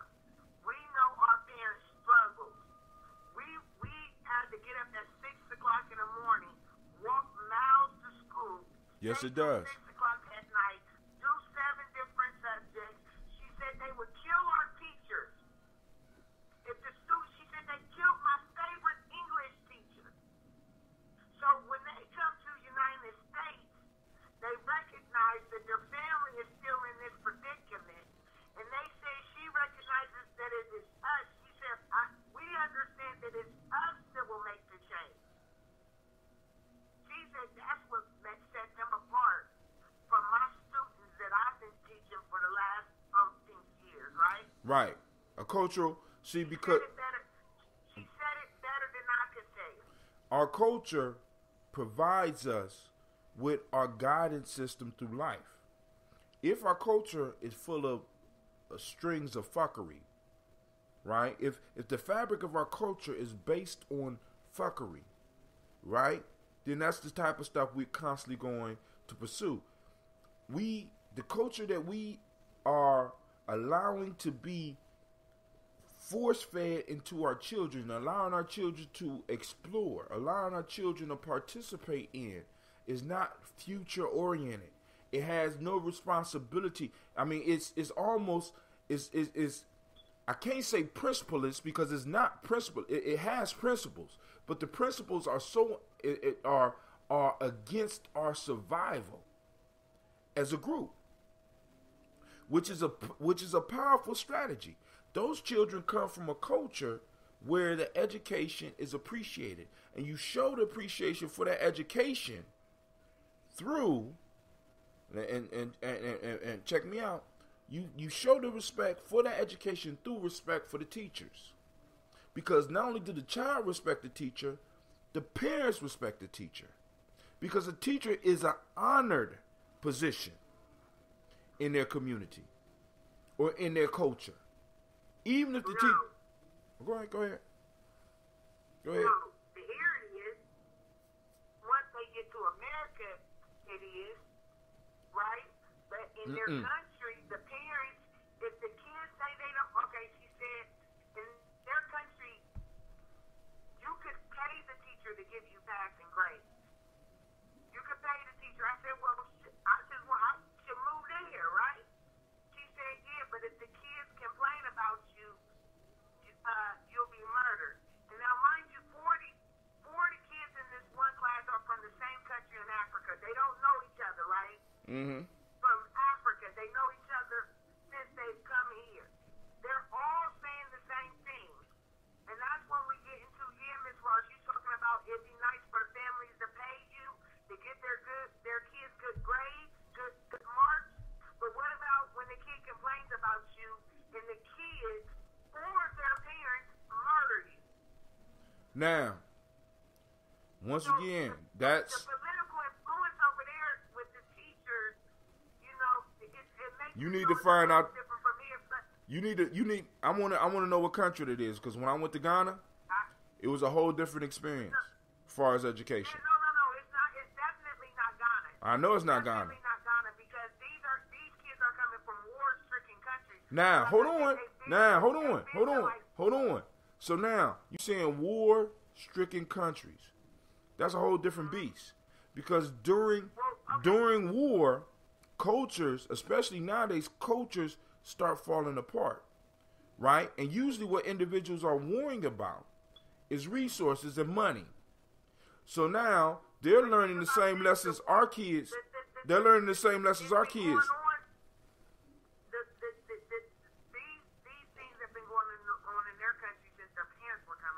Right. You know that, right? Right, but hold on. These are years, 25 years. These things have been going Why? on in these countries, and these people finally find asylum. Why? All right, those people on Facebook, if you want to call in, call me at 614-556-4535. My phone is about to cut off, so that means I won't be on Facebook Live. And my girls have probably drained down my battery. I'm going to try to get back up on something else if it drops off. But to join the conversation, hit me up at 614-556. Because I ain't even 4535. Because I didn't even get into the inauguration address because I got a Trumpatude. And we need to talk about this Trumpatude. Right? And please, don't just like the show. I want you to like. I want you to subscribe. And I want you to share. We are on Facebook. We on Twitter. We on YouTube. Make sure you share and like that, right? For those that like my little knot today, I call it my chaos knot, right? Now, when you learn how to tie a knot from me, I can't reproduce this shit. You know what I'm saying? I don't remember how to do this. I'm doing an original knot every day, and sometime I'm making it up while your ass is sitting there going through the video with me. This video for how to tie this knot will be available on my YouTube channel. So let people know. Sign up. Let's go. Let's build. It's time to build. All right. But let's just go in the show because my shit about to die. Right. I thank you everybody that tuned in. Brother Issa, if you in Columbus, I owe you a free bottle of ambrosia. Miss Ross, I owe you a free bottle of that ambrosia. You're going to have to come get it because I know you're going to piss me off long before that, and I'm going to pull my offer away. So you need to get it tomorrow. Brother Issa, if you in Columbus, inbox me so I can let you know where you can pick up a bottle and try this ambrosia tomorrow. You know what I'm saying? Or Sunday. You know what I'm saying? Get you some ambrosia, right? Thank you very much to everybody, and especially you, Lady J, because it is an engaging conversation, and that is what we need. We don't need. I'm not on that shit. You who I say you are. How about that? Wait. Okay, Lady Liberty. First rule of 48 Laws of Power is what? What? First rule of 48 hours, never outsmart the master. No, it's never outshine your master. Oh, yeah. I meant to say outshine. You're right. Right, okay. Now, I tried to put that on you. That's going to be a hard one for you. But you wouldn't listen to me.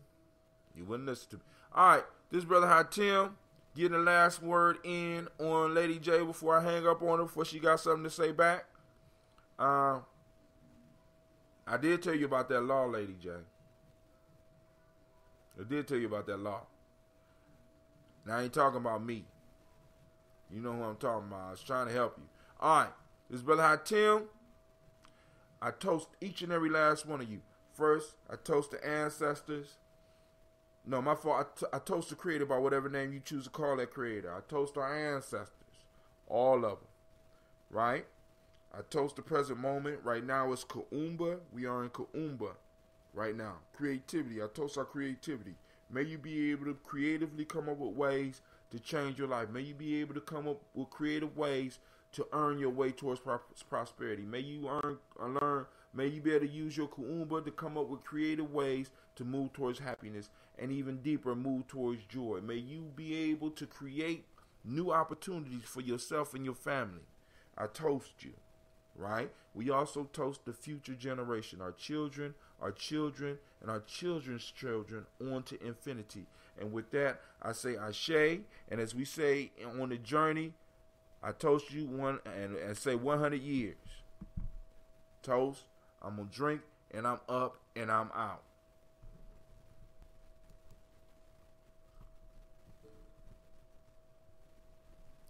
Peace, Facebook.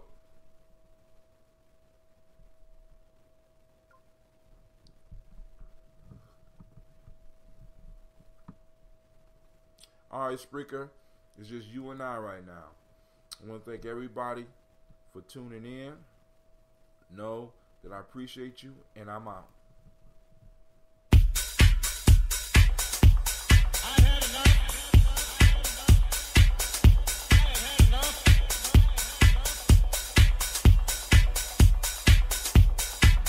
Peace, this is Brother Hatim, and you have joined us on Gye-Nyame Journey Radio.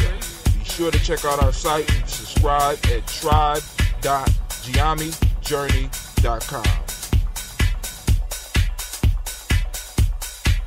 All my brothers and sisters, hold hands and bow your heads. Let us pray. God standeth in the congregation of the mighty. He judgeth amongst the gods. How long will you judge unjustly and accept the persons of the Father? Judgments to the afflicted and the needy. Deliver the poor.